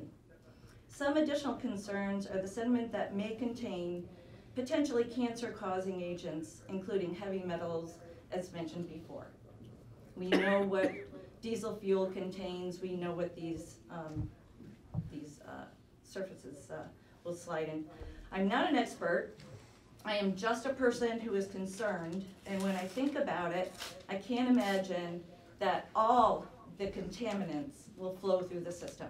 I cannot imagine that nothing will not flow into our waterways. So it just, when we have heavy rainstorms, icing, thawing, icing, how will that be contained? How will that not seep into our waterways, into our lakes? How is that gonna happen? What is our fail-safe? I'm concerned whatever measure is taken is not a fail-safe, and there will be contaminants in the lake. If that was to happen, how would we all feel? There's no going back. You can't fix the lake unless what Randy says, take all the water out, and then put it all back in. That's the only way to fix it. It's not then a usable lake. So from a personal level, I'm very concerned because this is going to change our whole lifestyle at our lake. I've lived here for over 30 years. My grandchildren swim in this lake. If there were ever contaminants, because who is going to police this? And if there were contaminants in the lake, and my granddaughter, or one of my grandchildren, swam in the lake, got sick, got cancer from these contaminants, I'm sorry, I'm just getting a little emotional. I'm wondering if there's an alternative. And as Randy had mentioned, either a different site, even the diversion of the water, I'm not sure that's going to be a sufficient resolution, but potentially diverting all of that water that they're going to put into these basins instead of putting them into the ground, which we know will end up, as a spring-fed lake, will end up into the lake. There's just one additional item, maybe more, that I would like to bring up to see if there was a soil assessment completed. I know they checked the soil, but did they check the soil for contaminants? These were farmers. There are chemicals in that soil. Are those cancer-causing agents in that soil that they're going to be digging up Like asbestos, right? If you leave it alone, it's fine. If you dig it up, we all get cancer. That's essentially it. But I do appreciate everything, allowing us to speak here tonight. And I just want to leave you with one thing. Can we say with 100% certainty that our lake is not going to be affected by this? Thank you. Thank you.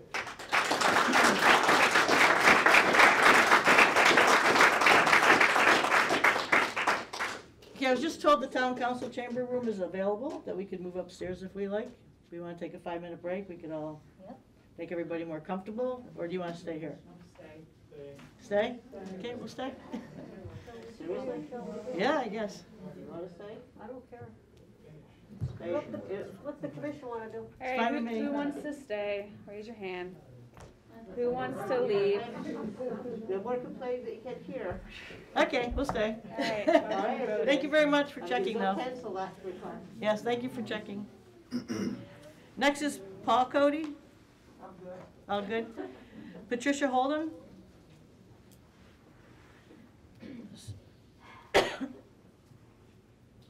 Good evening, Patricia Holden, 67 West Shore Drive. Good evening.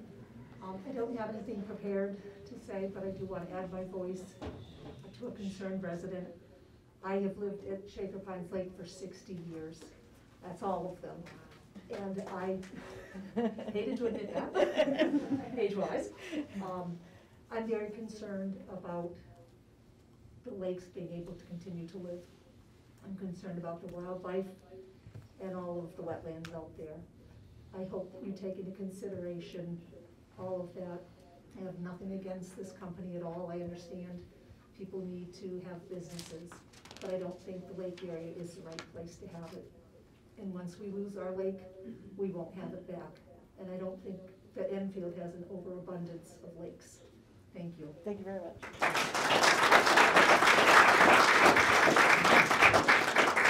Maureen Butler, 69 West Shore. Yep.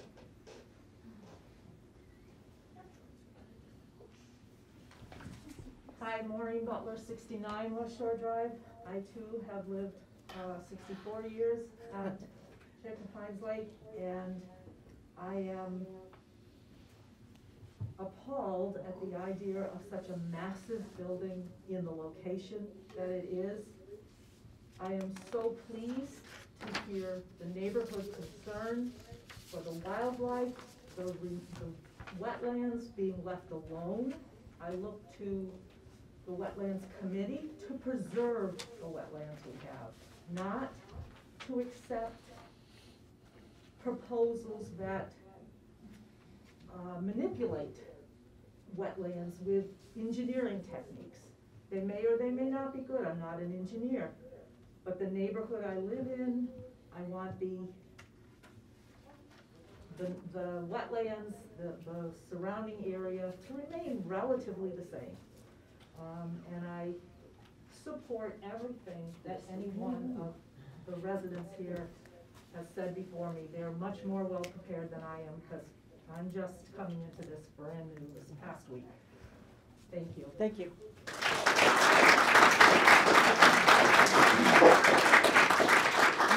Liz Werner, 74 West Shore. Hi, I'm Liz Warner, and 74 West Shore. Hi. And everyone here is so much more well prepared and really presenting what we all need to hear about this. I just have a few questions. I hear a lot about catchments. I don't hear a lot about like how that is going to get removed, how these poisons are going to be removed. I also heard that there was some wetlands that was donated to the town. Is that correct? No? Okay, it's hard to hear back there what's going on. I'd like to know that if this project or some similar project were to go through, is Win Stanley going to take responsibility for our homes, the value of our homes, if there's flooding, if the lakes are lost? So, thank you very much for having this and having us have our say. Thank you. I appreciate it.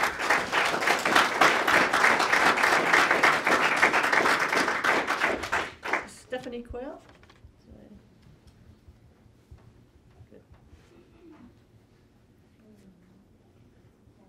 Hi, my name is Stephanie. I live at 62 Cottage Road. And I've been living on the lakes my whole life. I grew up on Crescent Lake and bought my home with my husband and children about 8 years ago. I know nothing else besides living on the lakes. Obviously, I'm very passionate about protecting the lakes and the wildlife surrounding them. The damage that this building will do to the aquatics of the lake will not happen overnight, but it will definitely happen over time. Industrial runoff can contain heavy metals like lead and mercury, which can find their way into the food chain. This can cause illness or death to fish, other animals, or even humans that consume them. Sediment washed away from construction activities and urban activity enter lakes, reducing water clarity and water quality, and can be lethal to aquatic organisms by becoming trapped in gills. Finally, atmospheric pollutants from truck exhaust pipes or industrial power generation can enter lakes as acid rain or other forms of acidic precipitation. There are many forms of wildlife that live back there on that land. Deer, coyotes, turkey, foxes, bobcat, and eagles, to name a few, all play into the food chain that all thrive off of each other. I remember catching bullfrogs in the oasis as a kid, and now they want to just fill it in and plop a building right on top. The lake residents pay flood insurance and lake tax to help keep the lakes healthy. The lake tax goes towards testing and keeping the water safe for the aquatic wildlife and safe to swim in. We pay extra to live here. How would it be fair if a huge building is built in our backyards and the lakes slowly start to die over time? I lived in Enfield for my whole 33 years of life. Every little patch of woods and land has slowly disappeared around me. Buildings go up and go abandoned shortly after. Well, then just move away, you say? I can't. My parents and siblings also reside here on these lakes, along with friends and neighbors I've known most of my life. I was very fortunate to live by these lakes and to have this last patch of land of Enfield to enjoy with my children and maybe one day grandchildren. Now, with this building being built, there will be no more patches of land left in Enfield. Please take into consideration that there are plenty of open areas that are not near wetlands and wouldn't face the catastrophic devastation that this area will suffer from. There's also plenty of abandoned buildings nearby that would benefit from being restored. Please help us preserve the history and beauty of Shaker Pines and Crescent Lake for our future generations. Thank you. Thank you.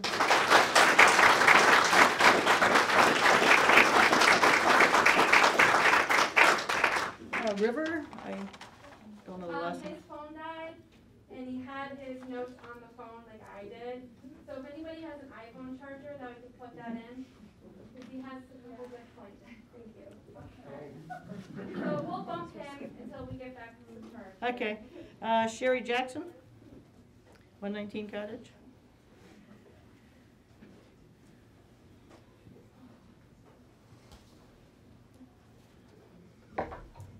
Hi, I'm Sherry Jackson, 119 Cottage Road. Good evening. Many residents such as myself have chosen to live around Shaker Pines Lake due to the tranquil surroundings that the lake provides. We care for and care about excuse me, our community. Particularly, we care about the water quality of our beautiful lake. As concerns about water quality continue to be highlighted in our country, we no longer take clean water for granted. That is why I'm here today. When I first heard about the proposed Win Stanley Enterprises gaining access to property on Bacon Road, I became very concerned about how this would affect our lake.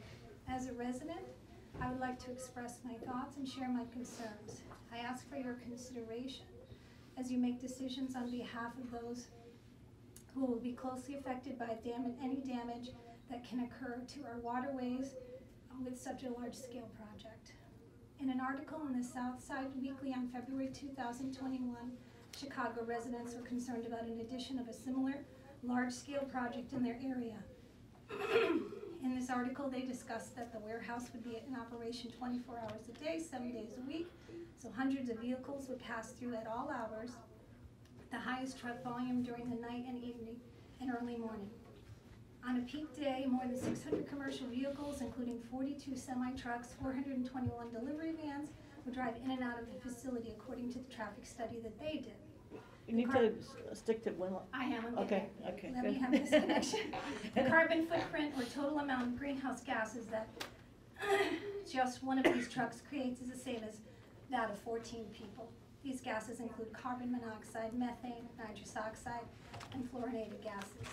The increase in vehicle exhaust, particulate matter, including asbestos, in the air from truck wheels, diesel exhaust, and toxic compounds will surely contaminate water runoff. These gases and particles from the large vehicles can affect human health and cause severe damage to our waterways and find their way into our pristine lake. They will have a harmful environmental impact, to say the least. According to McClure Law's website, every 15 minutes, a person is killed or seriously injured in an accident by a tractor trailer. Again, I'm going to get there. Big rigs or semi-trucks, around 500,000 trucking accidents occur every year. 68% of all fatal truck accidents happen in rural regions.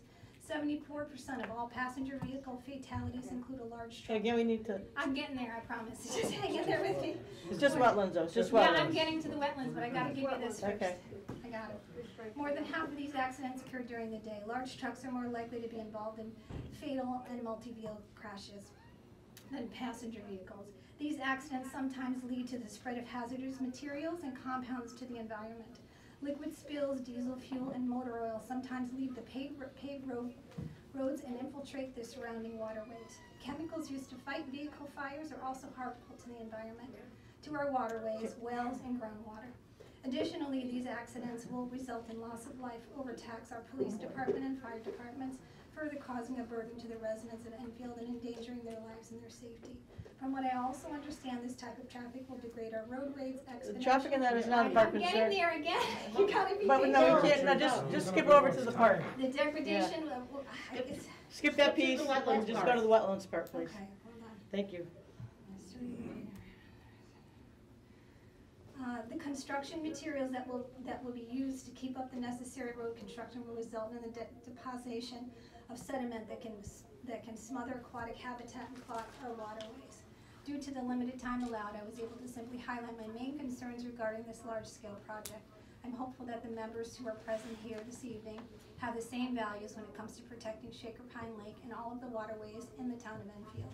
Please do not allow the monetary gain to supersede the environmental impact of such a large-scale project, especially when this company has already a very large presence in the town of Enfield and has made a significant environmental impact. I thank you for your time and your attention.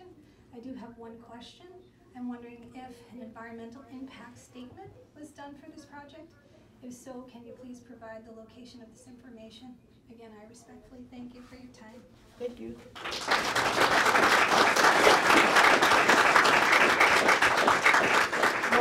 Lori Parker, 105 Cottage Road. Please. Good evening, Lori Parker, 105 Cottage Road. Just some background into my interest in this area. My grandparents moved here in 1955 and built several houses. Myself, daughter, and grandchildren now live in some of these houses, bringing 5 generations to this beautiful area. We grew up swimming, fishing, and exploring the lake. My mother used to bathe me in it. I am asking the commission to take their time to please table, as this is a large project, and the materials were just submitted last month. The developer just made the presentation tonight. We have a lot to digest here. This project will greatly impact this unique area, as Shaker and Crescent are the only lakes in Enfield, as well as being located in a Shaker historical area. Of great concern is the impact on the lakes and farm pond. In regards to the lakes, the drainage warrants further research. There appears to be one sediment forebay and small ditch to capture the runoff in stormwater area D. Along with flooding, there's also contamination issues to consider. Flooding has been an issue with great amounts of rain that floods our basements if we don't open our spillway in time. And then when we do open it, we flood those downstream freshwater boulevard. This concerns not only our area, but the whole side of town the lakes flow into. Is the small sediment bay sufficient? Contamination is another great concern, as those fields are active farmlands and have been treated with pesticides for as long as I can remember. I'm sure you are aware of cancer-causing dieldrin found in the fields down the road at the former Fermi High School and the issues that arose there. We really need to have soil composition testing to determine what is in these soils, as well as address what new pollutants will be added from parking lot and building pollutants, construction and petroleum runoff, and oil slicks, as all of it could run into the lakes and affect children, pets, gardens, food sources, and fish. With the increase of runoff, we increase the chances for these contaminants to flow into the lake. And once it is contaminated, it would take years to undo. My grandchildren swim in this lake. I float in it. There is also concern for fish and vegetation. We brought special grass carp from down south to naturally treat the lake. We also spend a lot of money on chemical treatments, which if we need to open the gate more often, we're flushing it away and possibly risking contaminating the special fish. All of the documentation I have read so far addresses surface water flow. What about the groundwater, springs, and underground flow? How is that being addressed? There are impacts to the springs that feed the lakes and the wells residents still use. We need to ensure the water is captured and or dispersed away from the lakes, surface as well as underground water. This assurance needs to be long-term, as the detention basins can crack over time and pollutants can seep through. It may take years before that occurs, but how can we be assured that this will be managed into the future? I'm asking that the commission request studies need to be done to make sure no water from this development flows into the lakes. Along with the subject of underground flow is the farm pond identified as Wetland 3. This pond has been there almost 80 years that I know of, and although man-made, it appears to be some type of groundwater seep. And once it was excavated, there has always been water there, even during the driest periods when other ponds like St. Martha's were completely dried up. Give it a minute, Roy. Yep. I understand the Army Corps of determination they have no jurisdiction due to no overground water flow, but there must be agencies that have jurisdiction over spring-fed ponds or groundwater regulations that oversee these types of ponds. As we don't know the source of water, we really need to ask for a hydroanalysis of this area. I also realize it's not deemed a vernal pool because it's not seasonal but permanent, but I can tell you there's life in that pond. There's seasonal nesting and breeding in that pond. You can hear the peepers so loud from the abutting houses right in the backyard. Another important concern to our area is prior projects and permit applications for treating the lake has been noted by DEP National Diversity Database. There are records of the noctiluid moth and the endangered dwarf bulrush plant in this area, as Shaker Pines is considered to be one of the last viable habitats in the state. I have some of the letters from prior projects. There should be some analysis from the DEP Wildlife Division. Ready, time's up? That's it? Yeah. Okay. Sorry.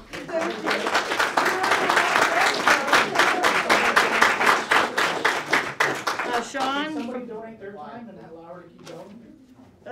We can come around again after if there's time. Sean from 26 Westview? He declined. He declined. Leslie Cunningham, 26 Wheeler? Yes. Leslie Cunningham? I have her letter. I have her letter. Will you be reading her letter out loud? Yes. Oh, okay. Donna's part of the Okay, it's part of our packet, okay. Go back up now. Chris Renaud, 2 Jewel Street?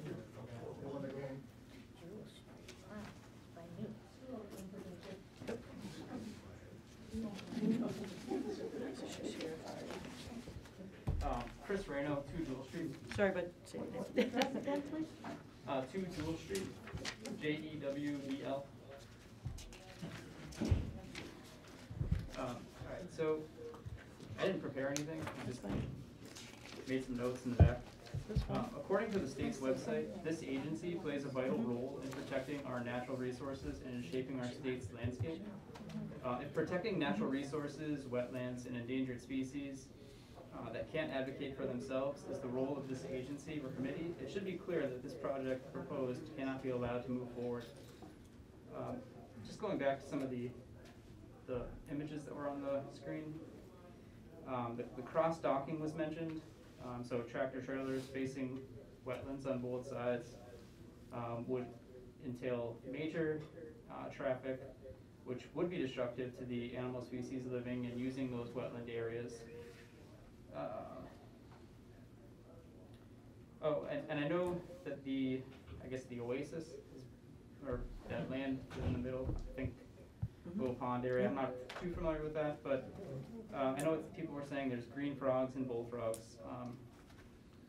But I didn't hear anyone say that there's definitively no endangered species that reside there.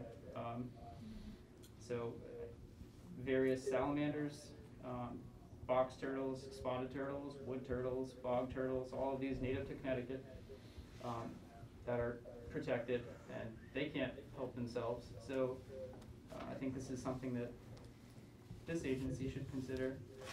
Proposed runoff wetlands sound nice, but if you kill off what's already living there, it doesn't really matter if you put back wetlands at a 10-to-1 ratio if the wildlife there is already dead.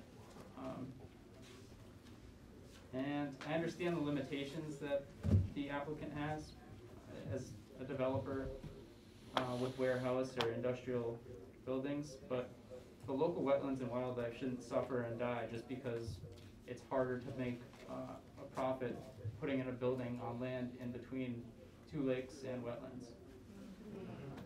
So that's all I really have. Thank you. Thank you very much.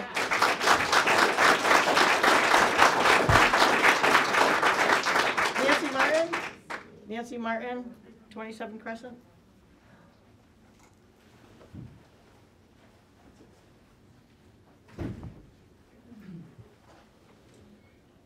Hi, Nancy Martin, 27 Crescent Beach Drive. I'm not going to keep you long. I think from what we see here, the presence of the people, as a lifelong resident of Crescent Lake, I just want you to take this into consideration, the impact. I understand the goal, but the goal does not fit into our neighborhood. It's unfortunate. It sounds like they've spent an inordinate amount of time trying to fit a square peg in a round hole. Taking a year and a half to consider how it's not going to impact wetlands is most concerning.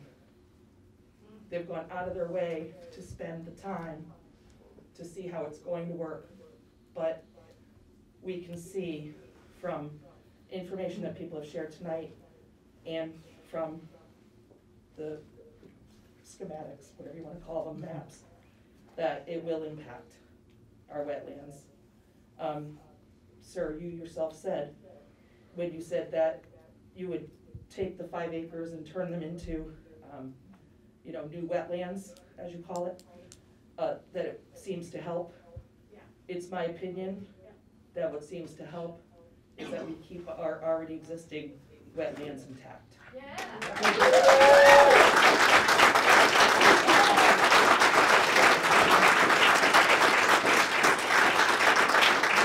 Jessica Duger, 101 Cottage Road. Jessica, 101 Cottage Road.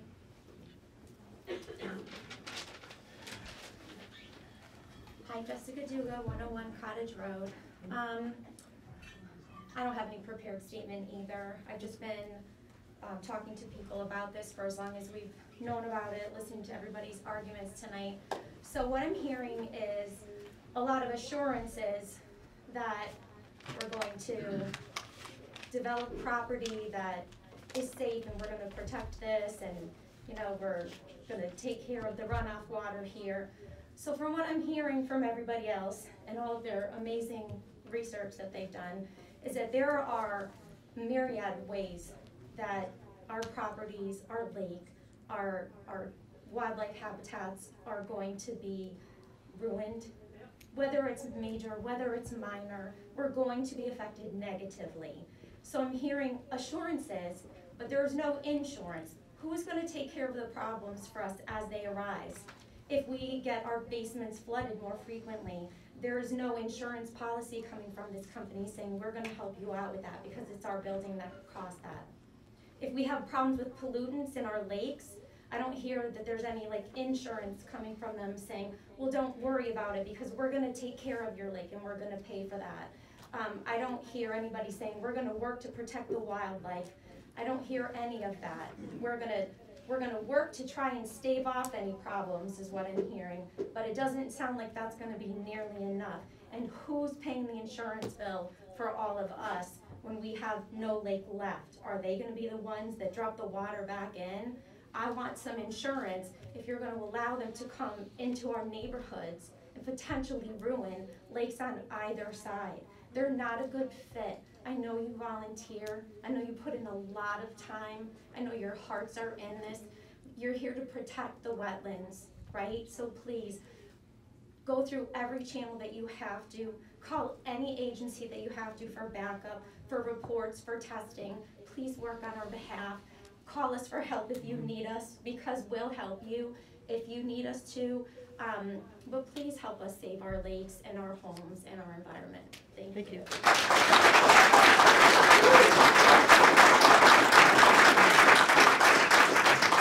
Jeff, is there a Jeff Dugan, 100 Cottage? What's up? Okay. We go back to River. Yeah, go back to River.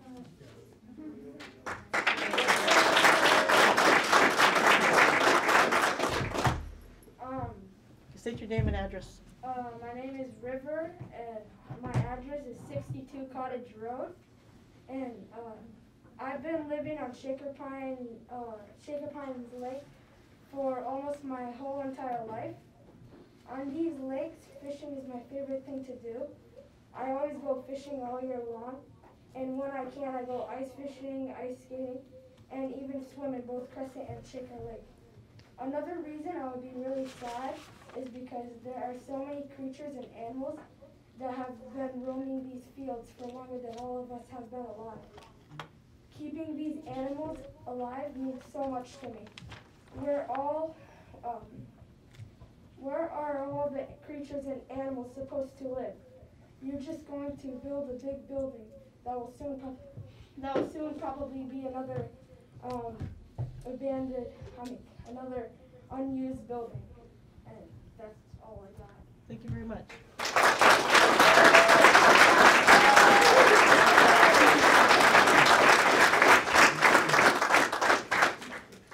Is there anybody else that wanted to speak that did not sign up? Yeah, actually. Could you state your name and address for the record, please?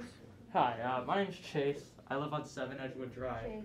Chase, what's your last name? Pepple, P-I-E-P-U-L. I think what's kind of funny is I actually live on the opposite side of town. I'm actually only here because my girlfriend, her grandmother lived there, and my friend Abby lives on Crescent Lake as well. I may understand that some of my questions can't be answered, but I figured I would just express them anyways. Wildlife. I may understand that it's not relatively on the same line of wetlands, but when you have such a big industrial building, what about the sound? That is still something that occurs with, trucks going, cars going, any of that sort. Sorry, I'm a little nervous. I didn't really have a lot of, I didn't have a lot prepared for this. I'm totally new to this. I just see the passion behind these people, and it amazes me how much they have prepared for this. As well as traffic, I know that's another thing too. How does that affect, the water and even just the wildlife around the area as well? That's kind of all I have to really put out. It's just more about sound. That's a big thing that goes on with that. And I guess the last thing too is, what does this do to benefit anyone but the company that's trying to build here? Why are they coming there? Why can't they go somewhere else? Why does it have to be bottlenecked in between two, big, large water sources, It's just odd to me that this is the location that they have to pick. Thank you for letting me speak. Thank you. Can I get your address Sorry, say that again? Can I get your address again? Yeah, 7 Edgewood Drive. 7 Edgewood, okay. It's actually by the Enfield Market. It's Oh, on no, the- that's fine, that's fine. It's by the other side of town. Again, I just wanted to at least be able to voice that. No, you're fine, you're fine. I just needed to write it down.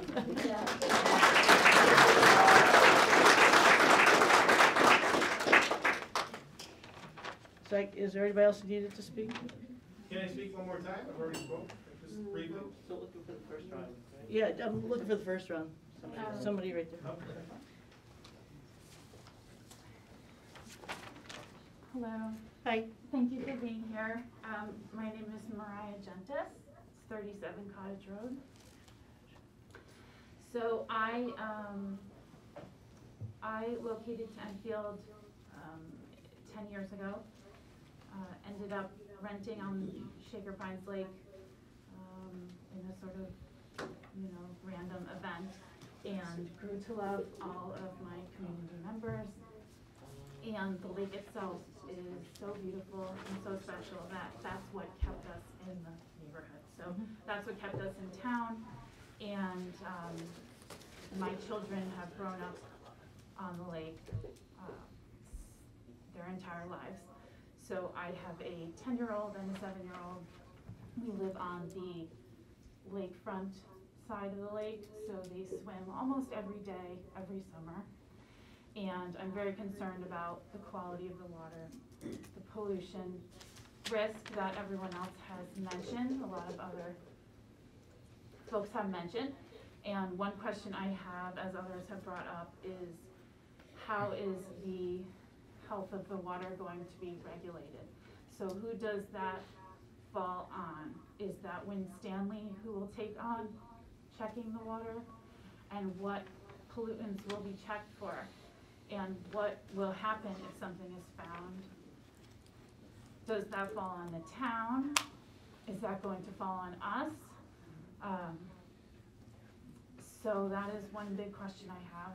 I also happen to live on the lowest property on the lake, which is the sandbag home that was referenced in one of the earlier comments. The water was touching the foundation of my home this summer, which was the highest it's ever been since we've lived there. So that's also another concern. And also touched on previously, I would look to the board to seek out independent analysis, seek out an environmental impact study, a stormwater study that's independent of Win Stanley, just so that we can trust the information is accurate and how to best be educated and prepared for what might happen long term. So thank you very much. Thank you.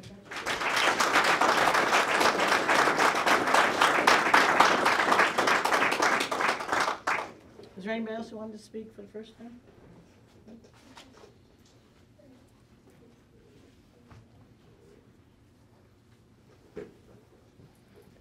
Hi, Stacy Daigle, 55 Cottage Road. Okay. I just wanted to reiterate, we have more than the animals that they specified. The 30 turkeys in my yard that come over from there, where are they gonna go? That I love to take pictures and videos of. The deer that we go and look at all the time, every time we go down Bacon Road. Where are they gonna go? And like the last two people said about the assurances, we'd really like some assurances that none of these things that these people have brought up are going to happen to our lakes. That's our home, where we plan on staying for the rest of our lives. Thank you. Thank you very much.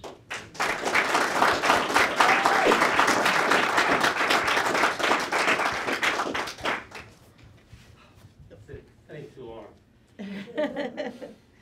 Just a point of interest, John Zdebski, 33 Cottage Road. I live along the spillway.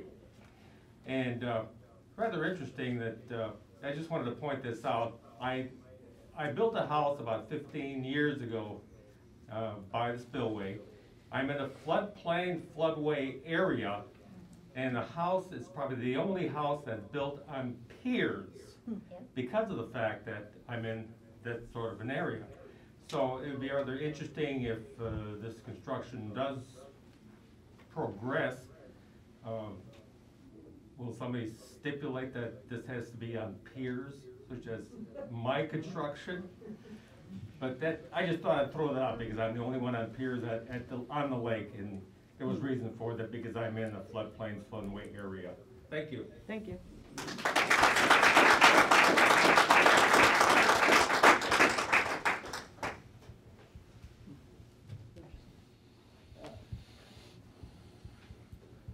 Did you speak the first? You already spoke once, right? Yep. Anybody else want to go once? Randy Daigle, 55 Cottage Road. Regarding, you know, they're a smart company. They're not asking for waivers. They're not looking for lenience. They're doing all the setbacks. They're actually going beyond what's asked for them.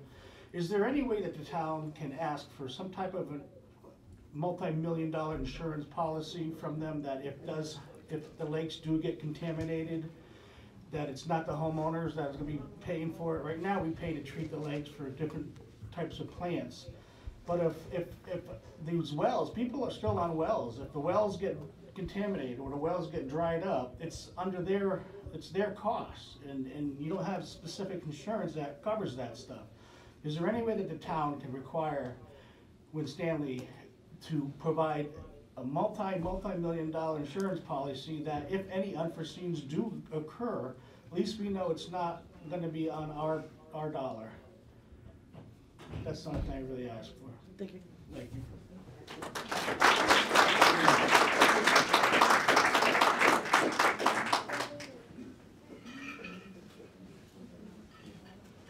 Back again, Jeff Foss, 16 Crescent Beach Drive, Enfield. So I'm all about numbers, and I realized there was a number that's missing here tonight. I happen to be the largest taxpayer in the town of Enfield for residential property. I have been for many years. Also the town of Summers, but that doesn't matter. Anyway, the thing that never got mentioned here is how many homes are going to be impacted. And Crescent Lake has 100 homes, and Shaker Pines Lake has 400 homes. There's 500 people involved here. I just want to make sure that's clear, and I would like the council to stop this from happening. Thank you.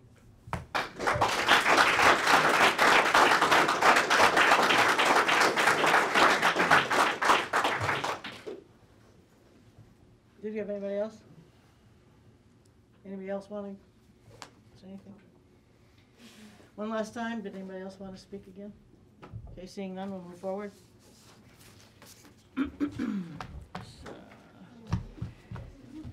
We did receive some emails, about 10 of them. You don't have to read them all and you could reference them for Mr. Rutgers. Do that? That's good. Thank you. Thank you. Okay. Donna, do you want me to do that? Sure. First one was, from Mr. Renna. And we did reference his, he wanted why the meetings were conflicted, so we did have that letter, and there was other stuff in it, but it did not pertain to anyone else. Okay. First letter I received was from Al Zipperly of 22946 Lone Oak Drive. He lives at 181 Cottage Road in Enfield. He has concerns about the wetlands, where the water will go, where it currently goes, the bulk of it into Shaker Pines Lake. He said while the reports seem to show extensive steps in capturing, filtering, and routing that water, it still ends up in either Shaker Pines or Freshwater Creek.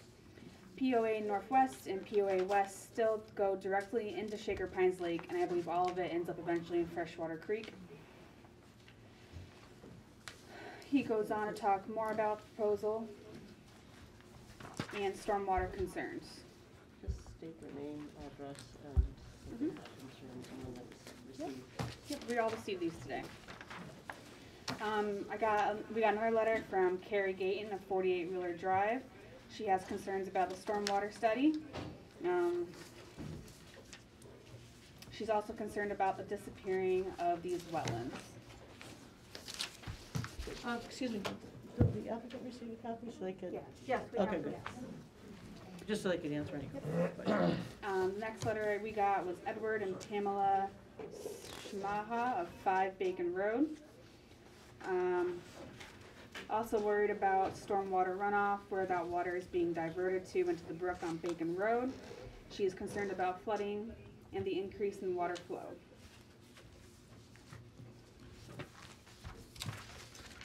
Another letter we got was from Suzanne Parker, 144 Cottage Road. She has concern about wildlife impact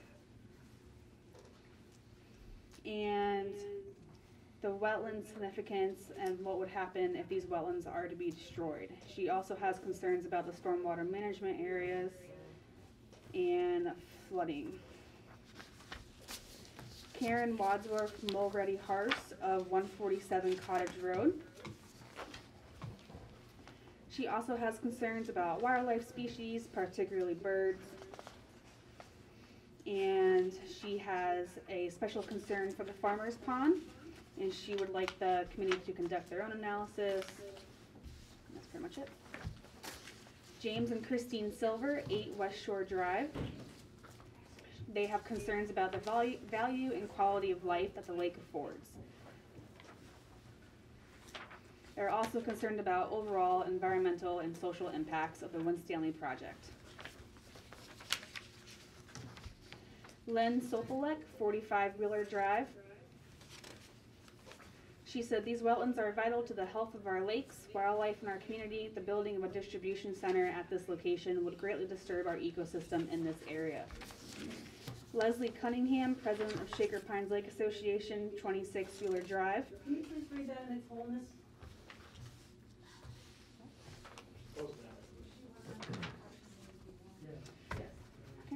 So, this email says, I am attaching a diagnostic evaluation and recommendations for management created by Bay State Environmental Consultants in 2006. We had this study completed to better understand our lake and how to properly maintain it. Page 28 and on addresses the watershed and its impact upon the lake. We have followed their recommendations at great expense to our community in an effort to preserve this asset. We are concerned much of our water volume comes from the surrounding watershed. That includes the area to be developed by Winstanley.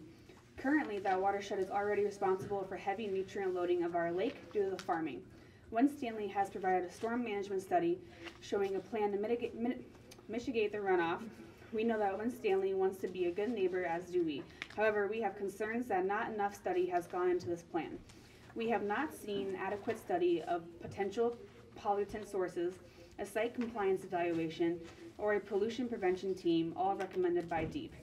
Additionally, if the runoff is going to be redirected, what will impact be on our lake water volume? If it causes less volume, our lake will suffer, as many areas are shallow and could dry up. If it increases the volume, the lake community will suffer flooding. Our current water volume with big storms is already overwhelming the spillway and inundating the commercial area of downtown with flooding, and flooding basements on Cottage Road and Cozy Street. We are asking that the Inland Wetlands Board slow the process a bit and take the time to explore prudent and feasible alternatives to the interference with these wetlands and watersheds. Take the time to study the long-term impacts upon our lake that may be caused by new pollutants migrating through and require proper protections. Study the impact of increase or decrease of the water volume in the lake and implement proper fixes. The town, Shaker Pines, Spruceland, and Crescent Lake all will feel the impacts of the development of such a big structure if this is not completed with an abundance of caution. We cannot turn back the clock once it is complete, so let's get these questions answered completely before moving forward. Thank you.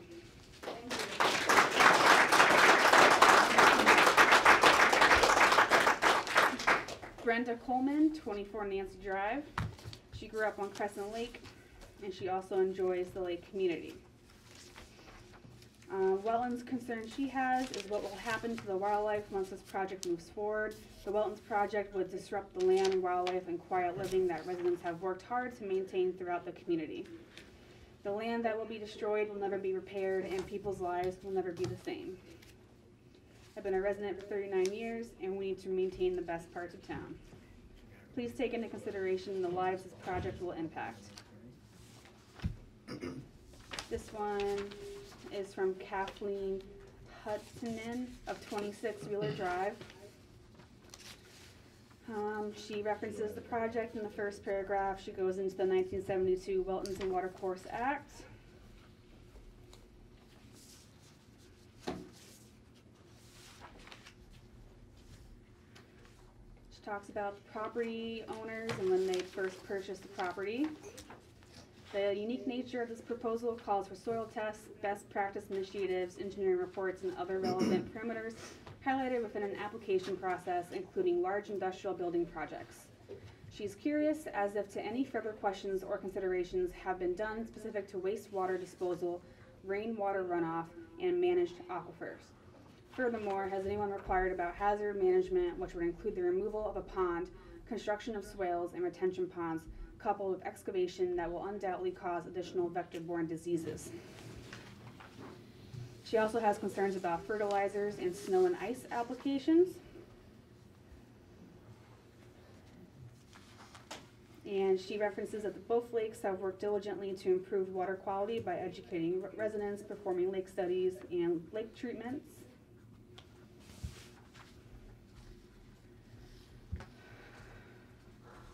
And the larger issue of the fact is in 1972, the inland wetlands called for balancing proposed economic development and natural resources, an extremely delicate measure given the facts of this particular proposal. And that's all she references. Katie Regan of 50 Cottage Road wrote to share her thoughts on the project. She's been a resident on Cottage Road for almost 10 years.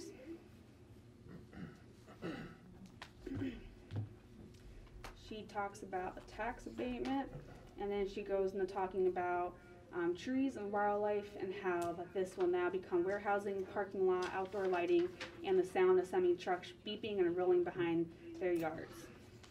She has visual concerns like what impacts this will have on the quality of the lakes. More text. And then she has concerns about maintenance and treatments of the waters. And that is all we have. Thank you.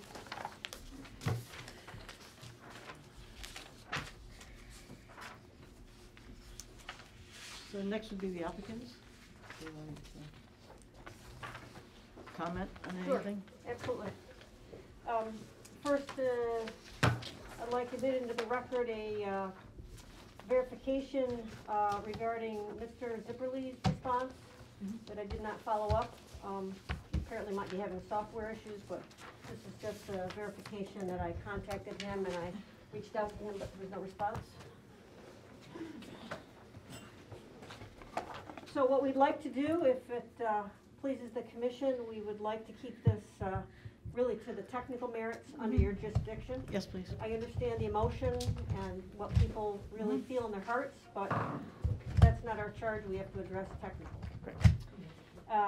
I think we will start with just reiterating the, if I can find the right post-development watershed. Let's do this. And Jim, you chime in as well. So let's just start right back to where we were. Kevin's requesting you speak a little louder. Louder! That's better. Can you hear me, Kevin? Okay. Can you hear me, Kevin? It'll help the audience as well. Yeah, sure. Okay, so we brought this watershed map up, and we need to make it quite clear what we're talking about. The neighbors have been talking, particularly in the Shaker Lake area, how this area will affect their lake. When in fact, this watershed is hundreds of acres. It reaches up into Massachusetts. My client, Winstanley, has absolutely no control over the contaminants that are being introduced in that watershed. nor does he have control over any of the contaminants in this suburbanized watershed that's been allowed to be developed in the last 20 years. He also has no control over the bulkheading and the removal of wetlands and other natural areas that had in the past filtered the pollutants from the pond, the lake. Okay? So what we're talking about here is a total wetland impact of 0.33. That isn't even numerically significant in the relationship of this entire watershed compared to the watersheds of these two water bodies. And I mean no disrespect, but it's insignificant. In addition to that, the portion of the watershed in Shaker Pond catchment is here. That is it. And I think we've made it very clear what we're doing and how we're protecting these adjacent systems. We have studied the hydrology. We have a hydrological report. We know where the groundwater is. We understand that the pond, based on its dimensions, are roughly 200,000 gallons, correct? Okay? In the scheme of the groundwater flow in the entire aquifer that was in those sandy deposits laid down by glacial till, it's not even, again, insignificant. Okay? So that's that portion. We have, we obviously want to be a good neighbor. We are trying to balance. We do have the absolutely legal right to propose what we're proposing, regardless of what anyone thinks. That's what it is. That's the elephant in the room, really. We've been very, very careful since taking over the property. For instance, the farming that's been done, the contract that gets negotiated, we don't allow the use of pesticide applications. Every year they come through, they make the request to Rosa, and very careful about adding pesticides. We don't really know what Hallmark was doing before that, but we've tried to control it. Okay? And moving forward, when we get to planning and zoning, they will hear that the Winstanleys have a policy of, we only use calcium chloride, we don't use sodium chloride. We don't allow a lot of fertilization, we try to use organic fertilization. So I think soup to nuts, we are always trying to do what we can to minimize pollutants. What I'd like to do is have Jim talk a little bit more in detail about how these sediment basins work. I have to note that these meet fully the criteria of the state guidelines for stormwater basin design. They were designed in concert with the Connecticut DEP for the highest level of sedimentation and pollutant load removal. That's why Connecticut has those regs. You go to some other states, they don't have that. But they're specifically designed and they have to meet the criteria to allow them to capture the pollutants. Okay? Jim, do you want to talk a little bit about the volume of capture and address some of the concerns you heard? No. Please do. Yes, thank you. For the record, Jim Petropoulos. I do appreciate the comments from the abutters. I apologize if I wasn't clear. Val did a nice job summarizing watersheds. There is no direct discharge of this property into Crescent Lake. Or into Crescent Lake. Okay, this property does not drain into Crescent Lake. Now, we told you in the pre-development condition, a 50-acre edge of our westerly property line goes to Shaker Lake and the abutters. In the north end, it's about a 250-foot area, and it's all woods, before development and after development. As we go along the common property line, there's an open field there. That field does drain towards the property line. we're not increasing any discharge in that location. We're not increasing the watershed in that location. And as we further go to the south, the wooded areas as well. And I think I stated on record that in the pre-development condition is about 50 acres headed to the west. In the post-development condition, about 40 acres. There is no paved discharge from this project going to Shaker Lake. Okay, it's going into our proposed stormwater treatment measures, and then it works its way in the southeast corner of the property to the existing discharge, which eventually flows south into Freshwater Brook. It does not cross the railroad tracks and get into Crescent Lake. So I wanted to be clear about that. The basins themselves, as Val just said a minute ago, are designed in accordance with standards perfected by the state of Connecticut Department, DEEP, in which they set forth to people like myself treatment measures to address stormwater in a qualitative sense off of these paved surfaces, and we've incorporated those measures into the design in 4 locations.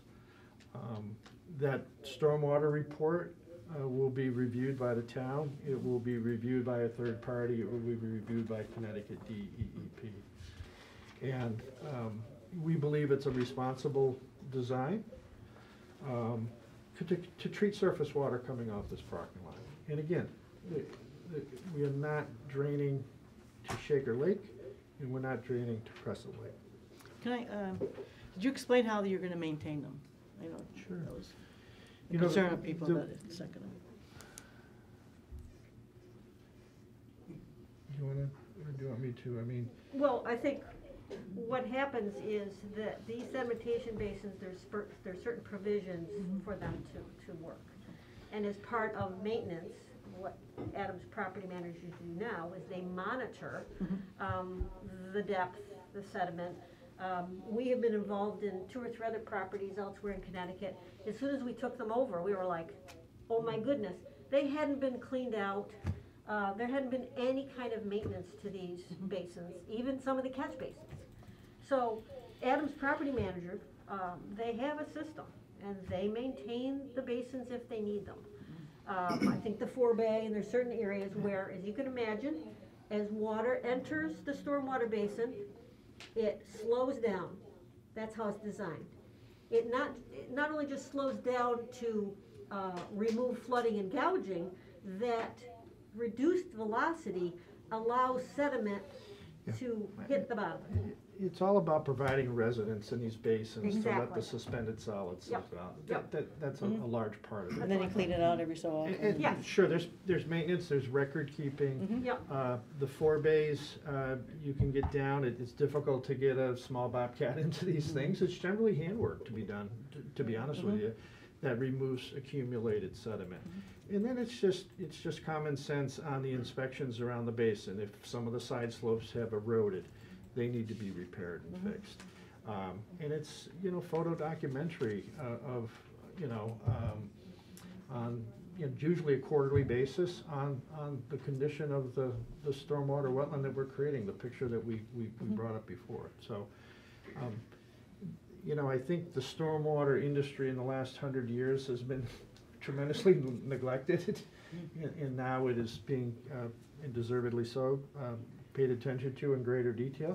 So property owners such as this, and a large property such as this, will need ongoing maintenance of stormwater, just like some of the other systems in the building. One other important thing about those sediment forebays in those systems is that a lot of the contaminants that you're concerned about that would be associated with road runoff and vehicles and things like that are attached to the sediment material. So when it drops into these forebays, the velocities slow down, the sediment drops out, and all the contaminants that you would find are attached to those soil particles, and they settle out in the forebasin. Then the cleaner water can go out and over the spillway into the wetland restoration, the wetland portion of it, and the plants and everything there can uptake anything that's left over. And that way, by the time the water is coming out the other end or infiltrating into the groundwater system beneath it, it's pretty well clean. And So, and then, you know, then as long as you maintain those forebay systems, that's how you remove that. That's how you keep those systems functioning appropriately. So they do have to be maintained. Mm-hmm. The other thing is when we do clean out these basins, the sediment, before it's taken off-site, is tested. That's one of the requirements. So we understand what it is. If there's contaminants in it, there's certain areas that require, you know, testing and mixing and things of that sort. But, you know, we just don't do this on our own. In fact, sometimes, if the maintenance is to a certain level, we would be back to this commission and asking approval because we think it might be a disturbance. So I think we've covered those. I do want to talk a little bit about, there was a mention of how long it took us to do the alternatives. And, you know, it was so difficult. Yes, it was difficult, but the time it took was really our back and forth to make sure Adam had a viable project. He had to run construction numbers. He had to check with marketing people to see if it was viable. So that doesn't happen. I mean, maybe our work could have been done in a few months, but Adam really needed to test this and make sure he could construct it and that there was marketability for it. So that entire process was interdisciplinary, and it took, you know, just about a year, just to be clear. I've made no, I'm trying to hit all the points. We've made specific points of questions. We did, as part of the high bay and the low bay work, both required Connecticut DEP stormwater permits. And as you know, in order to procure those permits, you have to check with the Natural Diversity Database. So we have been up front and close with Natural Diversity Database since 2016. We continue to monitor species. Here is the map, as you will see, and I will just show you over up here. The Natural Diversity Database area is really confined to the Shaker Lake watershed, and it bleeds over slightly through here.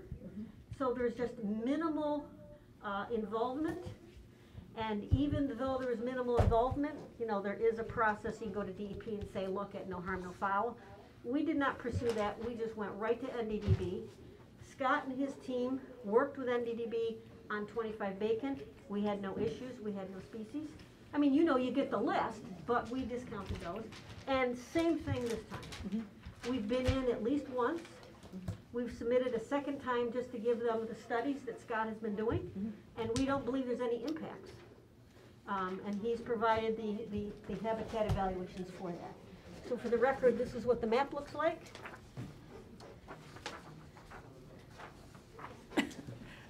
Sorry. That's all right. And Kevin can't see it, but here it is. Did you get the right copies? Do you need one more? I think I should. Yeah, I think, no, we got enough. One page, we're fine. Okay. Anything more to say about diversity, National Diversity Database?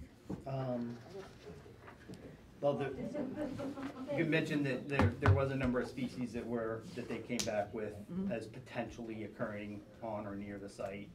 And so we conducted surveys.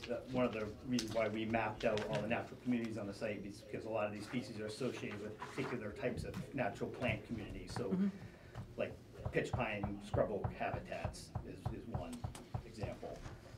So we carefully walked the entire site and mapped all of the different plants, you know, did plots and measured the vegetation, you know, estimated percent cover of the different species of trees and shrubs and herbaceous plants that were there, and came back and identified what natural community they were and whether or not those were associated with the species of interest or not. So we did that for a lot of the species were associated with the pitch pine barrens type habitats, which we did not find on site. And then there was one plant that was associated with wetlands. It was a dwarf bulrush, and I had one of my coworkers, a botanist, came out, and we went out to a couple of the wetlands on 2 different occasions and surveyed for the plant. We weren't able to find it. So. So we continue to work with DEP, and we're no strangers to that process, and certainly understand, again, the interest in wildlife and species, but I think we've certainly covered our bases when it comes to that particular thing. With regard, I think the last comment before I turn it over to Attorney Cody, environmental studies. I mean, as part of this, we have done stormwater studies, we've done hydrogeologic, we have covered the site with borings, we have borings reports. I mean, we have done everything. I think that if we had, for instance, hit high groundwater, or looked at, you know, some other kind of conditions, this proposal would look different. But I think we have evaluated the impact of this building. I think we've evaluated the impact to the wetlands. And before you is, I think, really the best compromising balance. Attorney Cody? Thanks. I'm Tom Cody.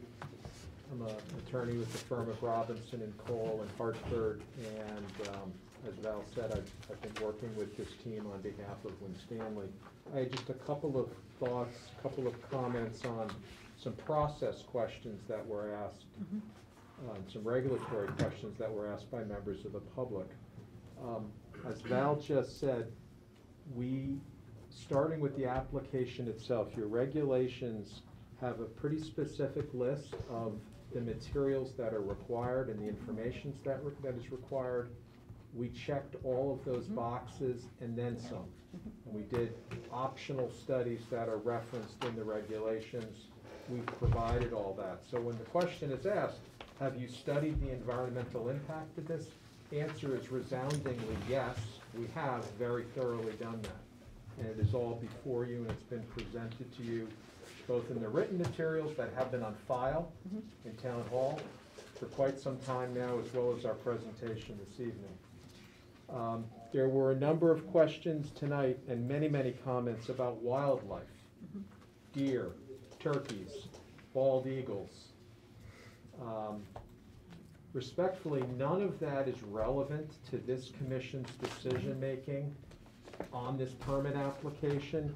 And the reason for that is that it's specifically in your regulations. Section 10.6 says that a wetland agency shall not deny or condition an application for a regulated activity in an area outside wetlands or watercourses on the basis of an impact or effect on aquatic, plant, or animal life, unless that activity impacts the physical characteristics of the wetlands themselves. So that provision follows several important cases that went to our Connecticut Supreme Court that clarified that, and that issue was litigated and clarified, and your regulations now incorporate the proper standard.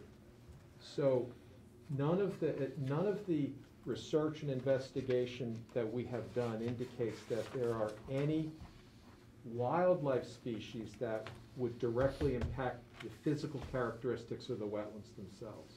And so we would submit that the comments about wildlife tonight really are not relevant to your decision-making on the application. You also have very specific decisional criteria. Val went through that in our presentation. She took great care to explain how we believe the application satisfies each of those criteria. A question was asked, several folks asked questions about insurance.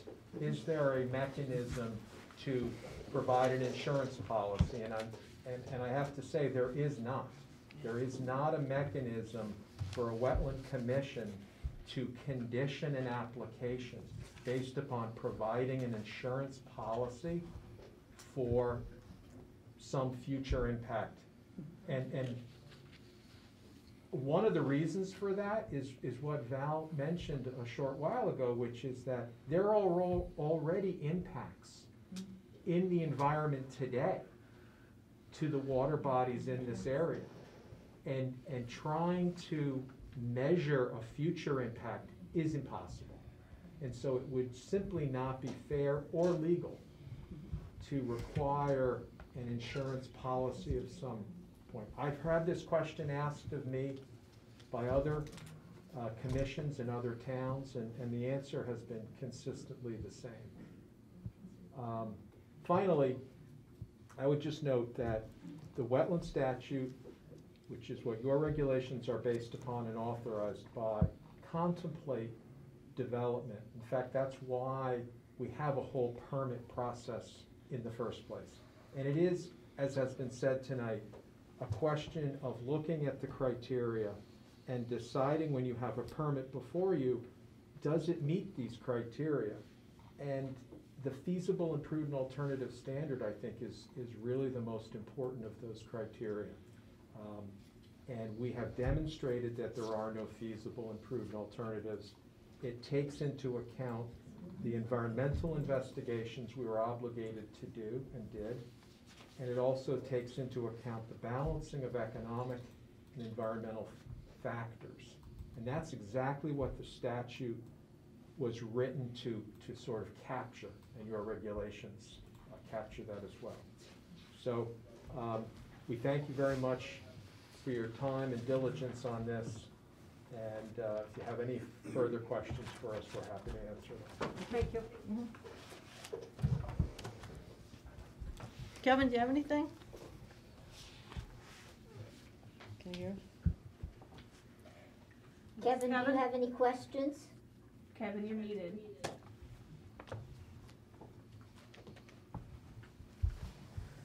Say again? Can you go, do you have any questions? I missed a lot of what you said, but I do have the transcript, so I will go through that. But was one of the questions I had was, can they speak to the wetland value functions assessment, comparing the farm pond, the value of that farm pond, and more importantly, I think, to the proposed stormwater management area that they're going to create? What's the kind of, I know it's, apples to oranges a little bit, but what is the value of something like that in terms of a wetland? You want to take that, or do you want to? Well, some of it's quantitative, some of it's qualitative, but I mean, let's start with the pond itself. The functions of the pond and values of it being a wetland and a wetland system could, you've got wetland vegetation, you've got open water area, so the stormwater basins would be built similarly. So you would have the same types of habitat cover types, the same type of open water area, and presumably that would provide the same functionality that the pond provides. I'd say maybe one difference is that the pond itself probably, because it was excavated so deeply, it may intersect the groundwater table, whereas the pond the stormwater basin is going to be actually cleaning the water before it drops it into the groundwater table, rather than surface runoff from the farm field coming in directly into that pond and into the water table that's beneath it. Right. The other thing is just observations of having been out there so many times that yes, the depth of the pond is one thing. Because of its confined nature and its steepness, the pond is the wetlands. It's the watercourse. Whereas the stormwater wetlands that we're creating have more opportunity for biodiversity, because there was going to be marsh systems associated, lower grasses, things of that sort. So over time, as those establish, of course, you could imagine, I think the diversity of the stormwater created wetlands will be higher than the pond. Yeah, the pond is pretty, mostly just the pond itself, the open water The pond area. is the pond, and it will always be just a pond. The stormwater basins will evolve. We're using seed mixes, we're using pollinator mixes. We're doing everything we can so not just increase, as we said, 10 to 1, the amount of wetland, it's also the higher value. Does that answer your question? Yes, thank you. Sure. Yeah, another question, is there any provision for a truck washing station or anything They gonna wash trucks on the property? We Or do clean not them or have anything like that? any truck washing on the facility. Nor is there any on 25 Bacon. Right. That's all I have, thank you. And I did see they have the snow piles documented. We always ask for that. Yeah. I was happy to see that. Yes. Yeah. Did you have any questions? I do not. Jenny? I have one question, just as an observation. What is bulkheading? When I was looking at the watershed of the, of Shaker Lake, I haven't gone right to the edge, but it looked like that the edge of the pond has been angleized and it's actually moved in, so I guess people keep moving their front yards or backyards into the pond, which of course reduces your ability to attenuate flooding. But it also knows, like, it seems like they have, that they have possibly lined it with something, or it just looks more angular than the way it looked. Maybe they just sculpted it out so it's straight, but it looked like it was almost in some areas, maybe bulkheaded, or maybe they put a little bit of stone wall or something. Oh, okay. So the bulkheading per se is just Thank a you. loose term for trying to reinforce the edge of your property, Yep. so you don't lose any more. I mean, remember, a watershed, you're supposed to, the soil Yeah. Supposed to go comes down. in and it Yeah. fills in and succession takes over. And so, you know, when you live on a lake, you're fighting Mother Nature, very much like a beach. Yeah. So, you know, trying to maintain that edge so you have your yard, that was just an observation. Thank you. Sure.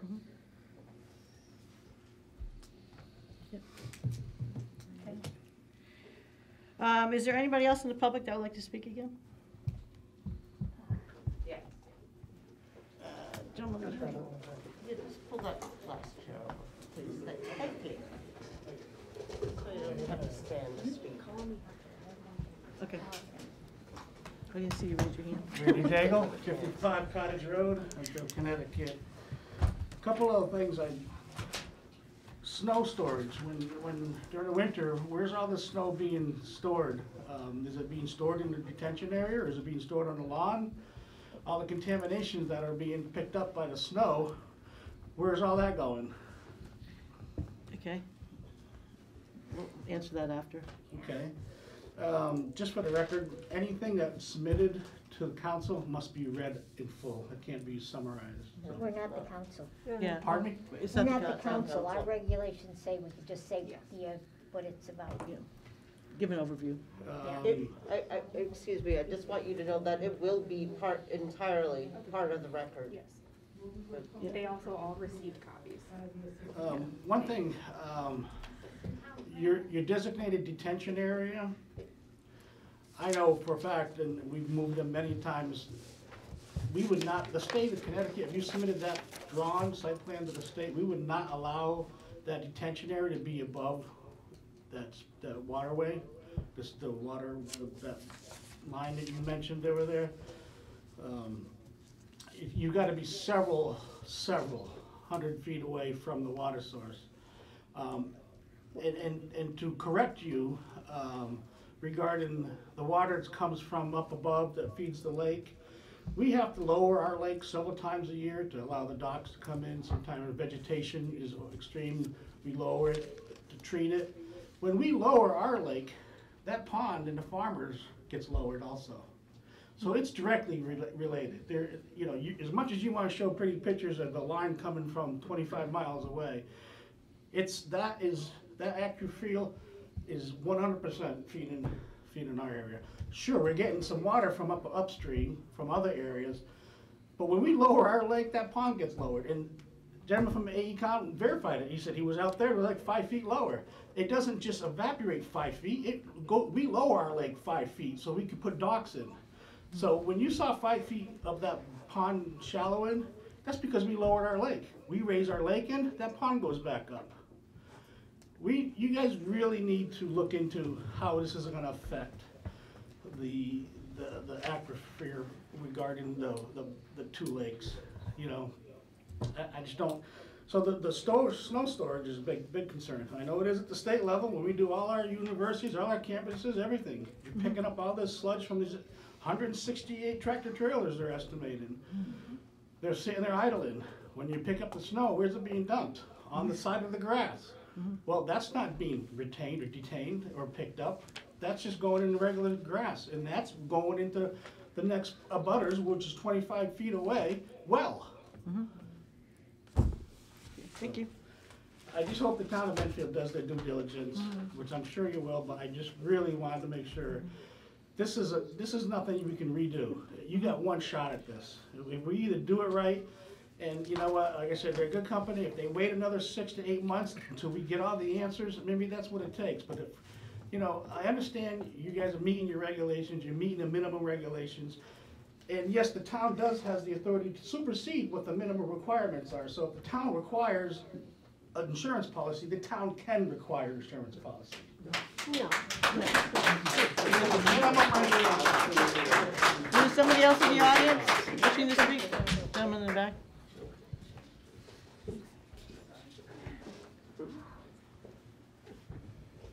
All right, so see my name again? Or? Yes, please. Sure. Chris Reno, 2 Jewel Street. And so just strictly wetlands, because that's all we're. That's all we're talking. Right. So those wetlands have been here longer than anyone in this room. So to say we can only concentrate on the wetlands and what's going to happen. So if you build right over those active wetlands, and you're going to destroy what's there, and then create newer, better wetlands. Why are we destroying the ones that are there in the first place? I think we should be preserving the ones that are there.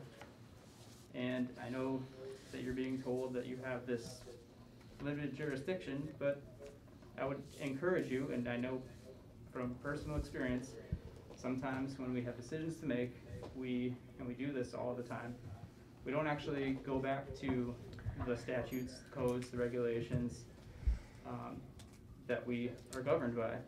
And so just take a look at section 22A-36. You have the ability to deny this application or to postpone it, to come up with a better plan that doesn't affect the wetlands in this manner. It's a pretty drastic decision, and so I just urge you to take some time to review that and use your authority wisely. Thank you. Thank you. Is there anybody else? Samantha Weber, 20 Cranberry Hollow. I know at this point we've heard a great deal about studies that Win Stanley has paid for. I think as taxpayers in this town, we need to see the town do their own research, for lack of a better word, a second opinion. Are there any case studies out there that show the impact of similar buildings, similar properties, built in similar areas, shoehorned between 2 bodies of water? They spoke about the stormwater basins, properties that they've acquired where they've found that these basins had not been properly maintained or cared for. What's to say that Win Stanley isn't at some point going to, they miss a inspection one quarter, or something happens that they don't get the attention that they need. They talk about the fact that these new man-made ponds, these man-made wetlands have the potential to be more diverse than the pond that was in the farmer's field previously. How long is it going to take to rebuild that ecosystem, to rebuild that diversity, and get all those animals to come back after you've forced them out or killed them? And I know it was mentioned that the additional watershed is only a 0.33 impact, and that's irrelevant. That's insignificant. You can sit here and roll your eyes while we speak,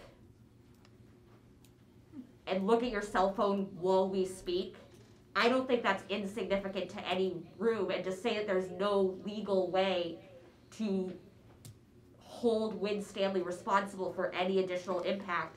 Obviously, there's a baseline now. If there's testing going on now, there's a baseline to see if there was an impact after this building is built, God forbid, or compared to what it is now. I don't think that you can call it insignificant, but I hardly think that is at all, and I think it's disrespectful that we have.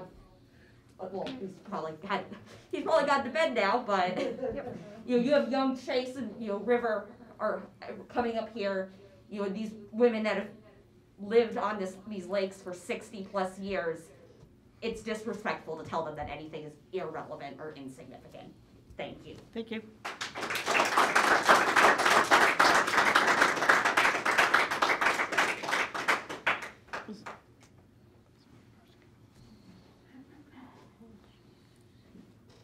Sherry Jackson, 119 Cottage Road.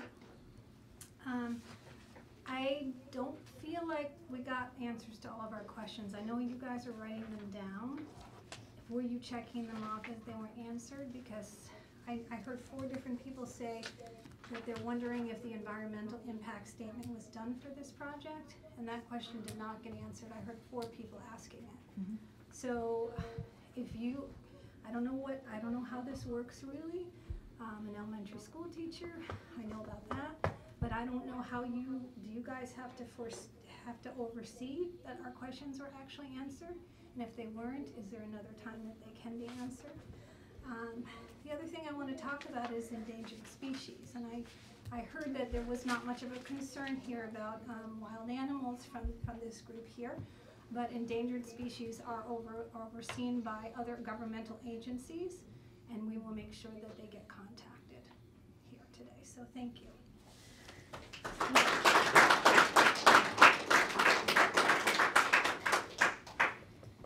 I have a question though. What's the, you gotta do your name and address.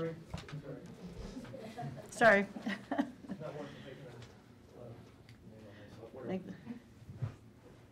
Hanley Kenneth, 72 Spruce Lane Road, Enfield, Connecticut. My question is, you guys, God forbid, say yes. Next step, these guys build?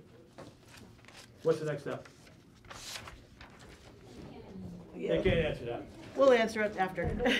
Okay. Thank you.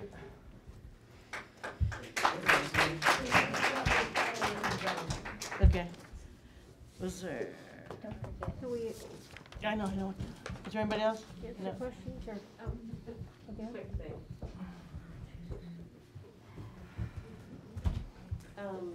Your name? Stacy Daigle, 55 Cottage.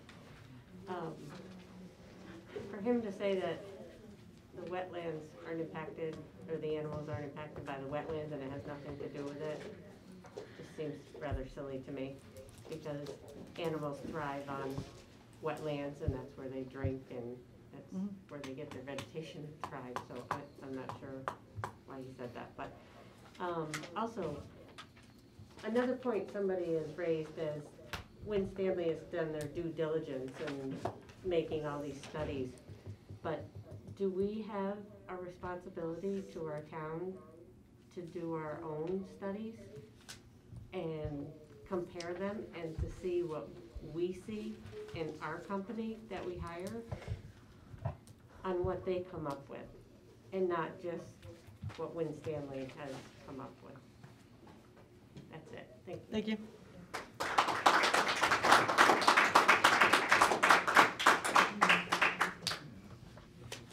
So is there anybody else for the 3rd time? No? Okay, moving forward. Georgie, you want to? I just wanted to address something that I heard earlier. There were concerns about an aquifer layer being brought up. I'm also the aquifer agent for the town of Enfield. I'm the staff liaison for the Aquifer Protection Agency. Enfield has 6 level A mapped aquifers. All have been finalized and mapped back in the early 2000s. This project is not within the aquifer layer. Just want to make that clear. Thank you. Would you like us to address? Yes, you other- can. Okay. Snow storage areas, I believe our plans do show those. They're on the sites, yes. Yes, they're on the site plan.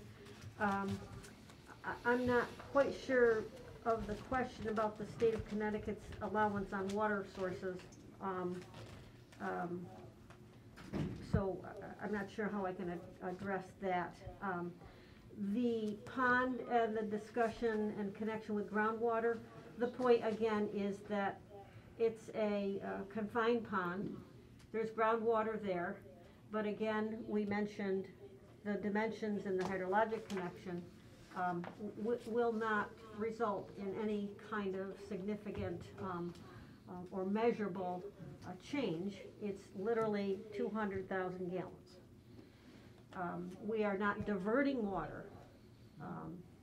We're not doing anything that would punch the groundwater or drain the ponds in either direction or lakes. It's just, you know, that's the analyses that we did as part of our geotech borings. Again, if the groundwater was 2 feet underneath ground surface, we might be having a different discussion. Okay? In terms of, oh yes, I was checking, I apologize for your last name, Chris. I was still trying to figure out where 2 Jewel was, and I couldn't find it. I looked on my phone, and I still haven't been able to find it on my phone, so that's why I was looking. I was just interested because I thought I used to know someone that lives on Jewel Street. So, full disclosure.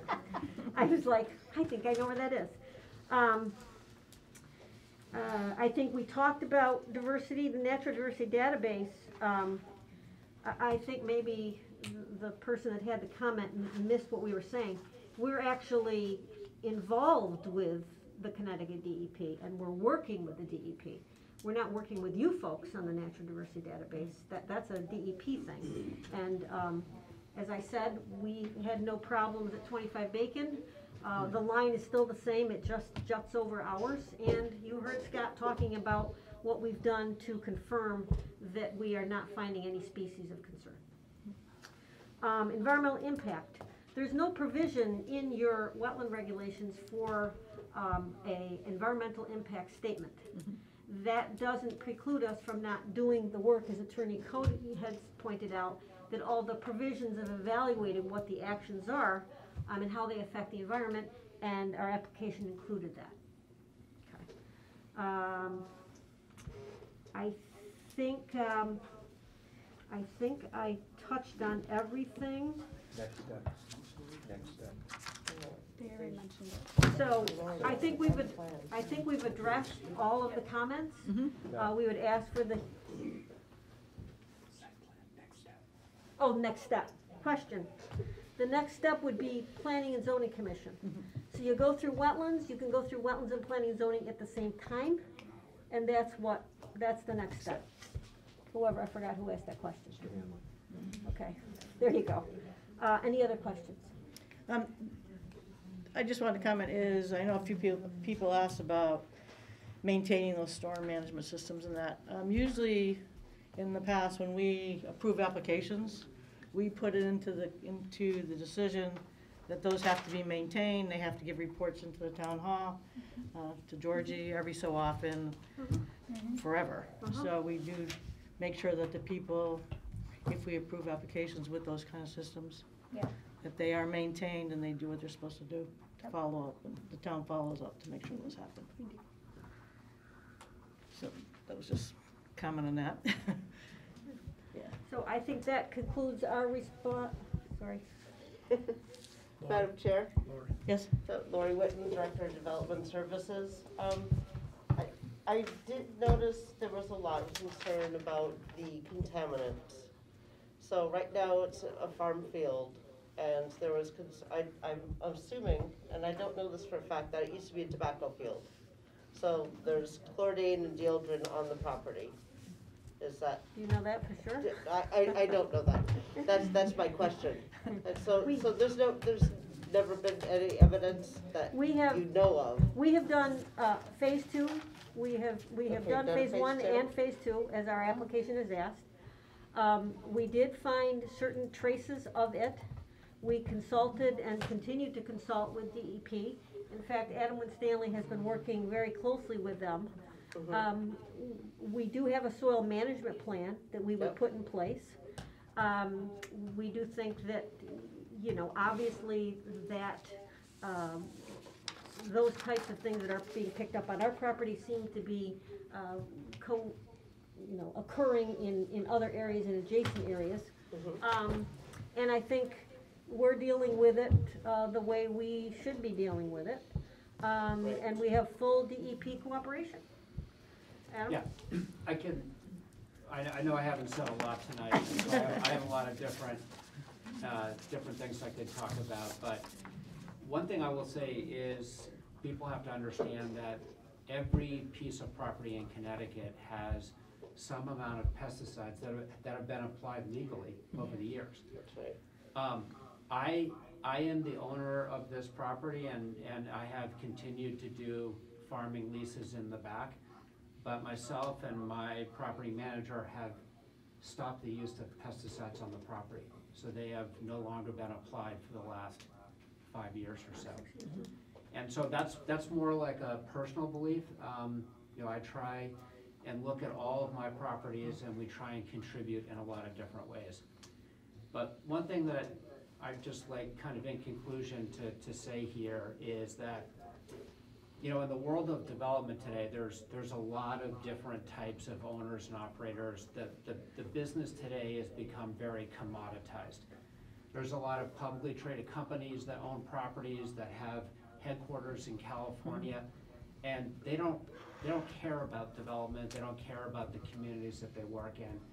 Like, my properties in this town, you know, I've continued to buy properties, and, you know, we own and operate our properties. We care about how our properties look. We maintain our detention basins. I mean, if I see like one pothole in any of my properties, you know, I'm on the phone to my property managers. We're fixing things. We're making sure our properties look good because I care. And the reality is, I've been in the real estate business for 32 years. I'll be the first to admit I've never done any project where there's not some amount of opposition. You can never really make everybody happy. But my job is that I'm trying to do the best project that I can here. And I know that that's not what people want to hear about, and I will say that I have studied this property incessantly for 5 years. And I have turned down large deals with Fortune 500 companies that wanted me to commit to build 1.2 or larger deals here. But ultimately, when we get to the next step, there is more to this process, and this process is putting a lot of our outboard parcels into conservation so that they can't be developed. And there's other components of our project that will come out later. And this is a much smaller building, and it has a lot less impact. And the most important thing that I care about on this particular site is our project has a very thick tree line all the way around it. And all the other projects I looked at caused us to take down that tree line. And I am not going to do that with this project. So I'm trying to look at every possible angle, and I realize, again, we're not going to make everybody happy, but we're trying to do the best job we can. And I will tell you that everybody on my development team, I seek out the very best people that I can find in the industry. I have spared no expense on every single report and everything that I've studied over the last 5 years. I don't do any shoddy work, and we don't cut corners on my projects. And that's all I have to say. So. Thank you. I just wanted to clarify, the reason I brought that up is that there will be no more deposition of these pesticides, and actually covering it up actually helps it from. Right. We'll be, right. Yeah, we'll be employing DEP protocol. They've given us guidance on how to do to soil, and that's what we're gonna do. And you've also taken care of trying to maintain a good maintenance system, detention system that's going to cleanse any other waters. Absolutely. So in theory, you could have less discharge and cleaner waters than current. Yes, and that was the case with 25 Bacon also. Yeah. And I was just curious, you said 200,000 gallons. Uh-huh. That's what I looked up on my phone. I was like, so what's the size, how many gallons are in an Olympic-sized pool? Right. And that's 660,000 Correct. gallons. Correct. So it's about a third of an Olympic-sized pool. Correct. As far as water quantity, Water not quantity, size. yes, yes. Yep. So, Thank you. George, you had something? Yeah, I just wanted to clarify, a gentleman asked earlier about whether or not the facility will be built on stilts. That is a requirement mostly for new construction for projects within the 100-year flood zone. This project is not within any of the flood zones. Just wanted to clarify that. Yeah. Yeah.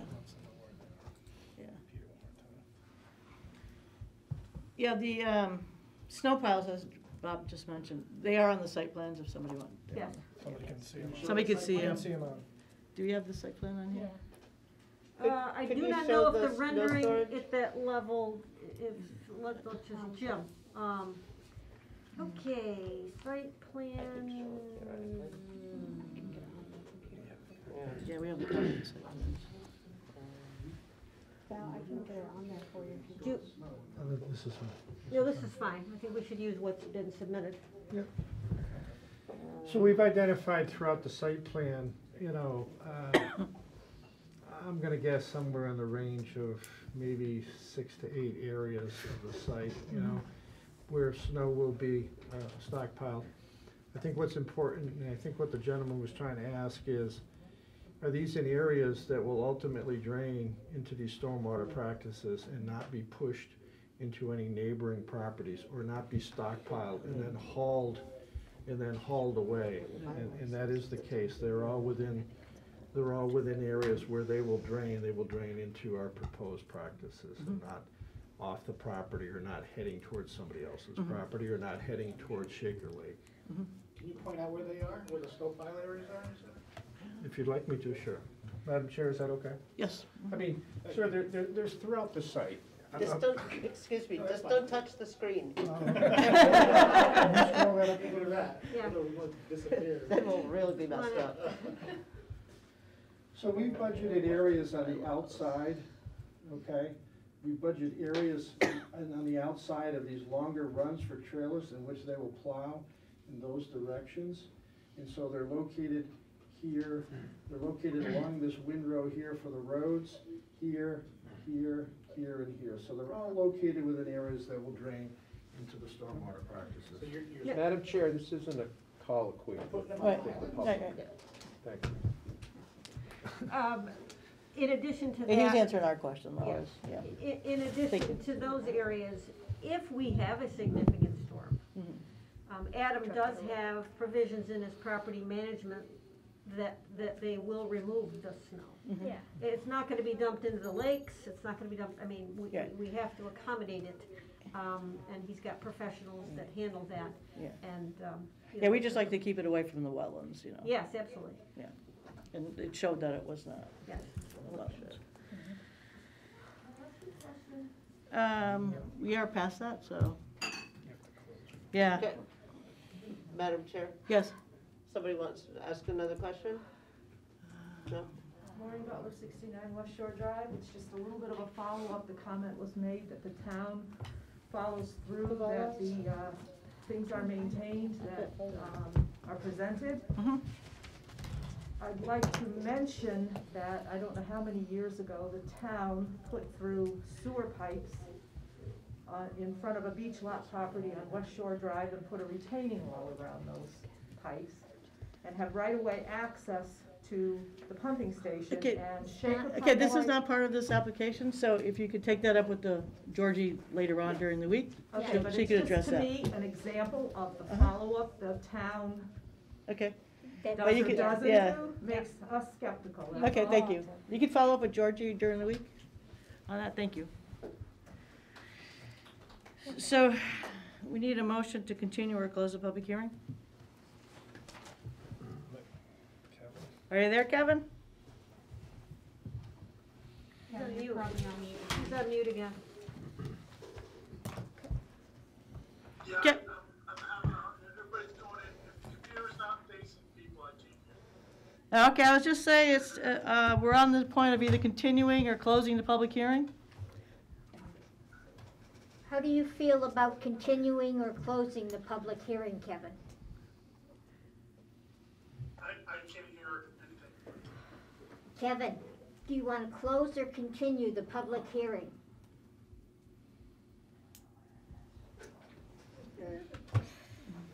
You ask him. Kevin, do you want to close or continue the public hearing? Question mark. Good question.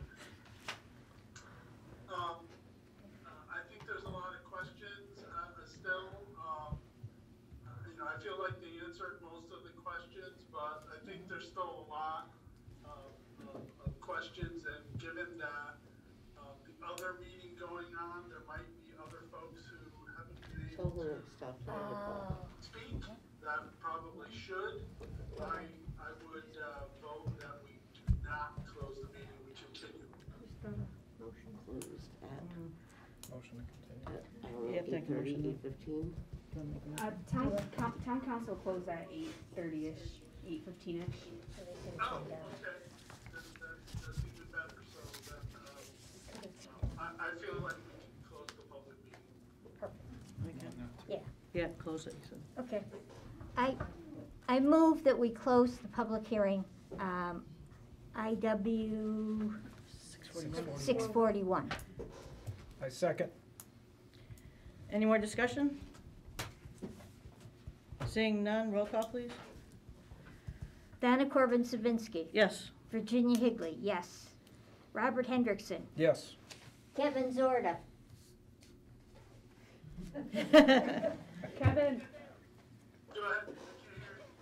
yes or Motion no? to close. Motion to close. Motion to close, yes or no? You said yes. Yes.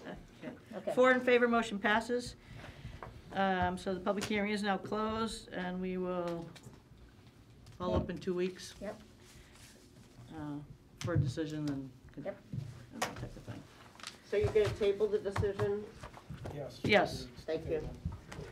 We have a lot of material here, and, listening to Yeah. people. No, I just want to make that clear. Yeah, yeah, that I wouldn't want to make a decision today. I'd like to look everything over, and it would be our next meeting, which is February 1st.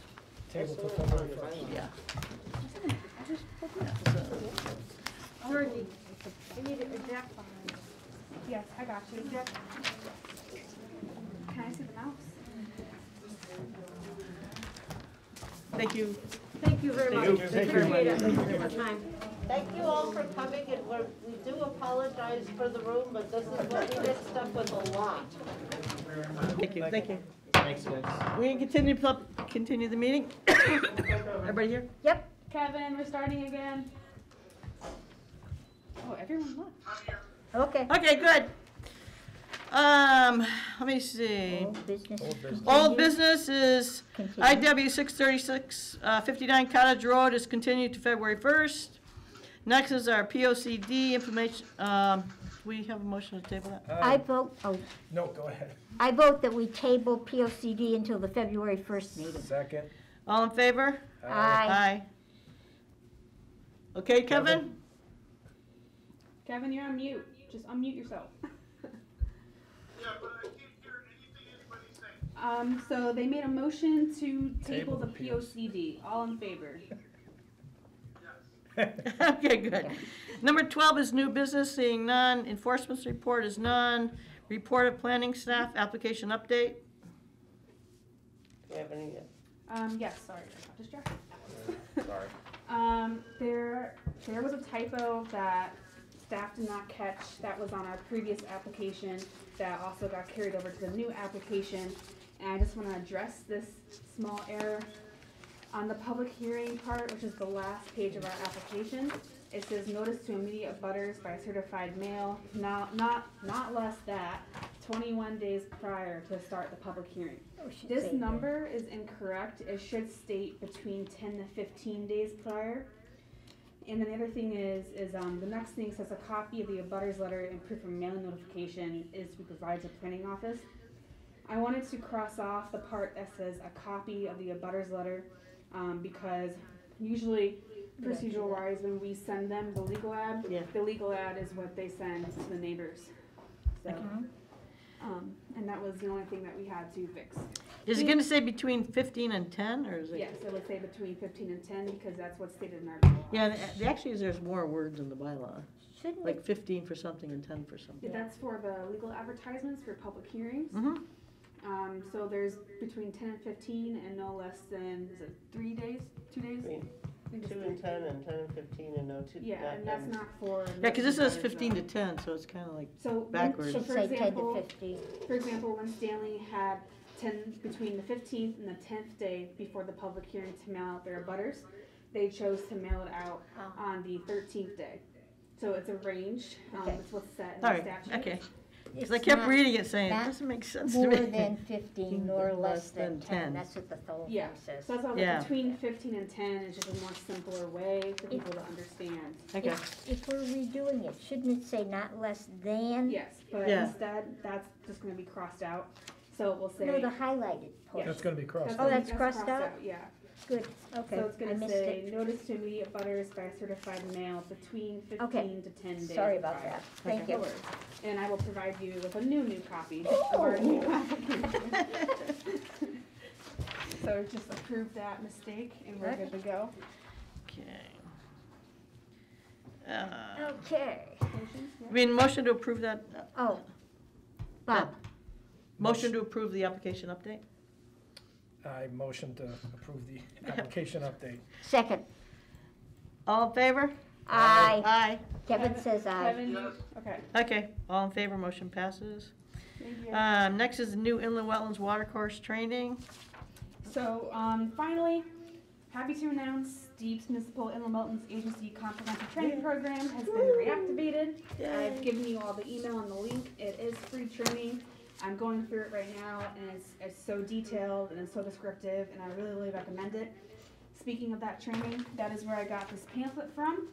I thought it was a great idea that maybe we could use from our POCD goals to meet the goal of an educational pamphlet. Yes. I have had a couple residents call inquiring about educational pamphlet for inland wetlands, and I thought this would be a great start to maybe mimic something. Yep. I also thought this was great because it particularly talked about agriculture, and I know we have some agriculture applications coming up. And the whole part of having agriculture of wetlands can be very confusing as to what's exempt and what's not exempt. Yep. So I thought this would be a little light reading for you guys. Thank you. To give you homework, but homework. No, I like the homework. Yeah, and I definitely recommend you guys revamp on the training. It's a great program, and maybe even added like little games and stuff. So I really recommend it. Yeah, thank you. Thank you. New applications to be received, DPN 2022-0104A, IW 642, 147 Abbey Road, determination of permit need for the removal of soils to allow trenching for the installation of irrigation pipelines within the regulated areas. Jarmick Real Estate LLC owner, Owen Jarmick applicant, map 85, lot 16, R44. So we're just receiving these today. Yeah, so they're all the same legal description. If you just want to read the file numbers into the record. Yeah, DPN 2022-0104B, IW 643, 24 Charnley Road, Still Lane.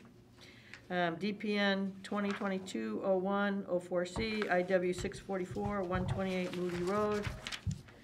DPN 2022-0104D, IW 645, 46 Grant Road. DPN 2022-0104E, IW 646, 131 Town Farm Road. That's it. Oh, and one more. And then another application to be received is IW 647, the 1700 King Street wetland application to correct a violation within the escarpment area. Ignacio Carbala owner, applicant map 14, lot 27, R33. So those will be received and we'll have them at our next meeting. I motion to adjourn. Second. All in favor? Aye. Meeting's adjourned. Thanks, Kevin. Thank you, Kevin. Come to the next meeting, Kevin.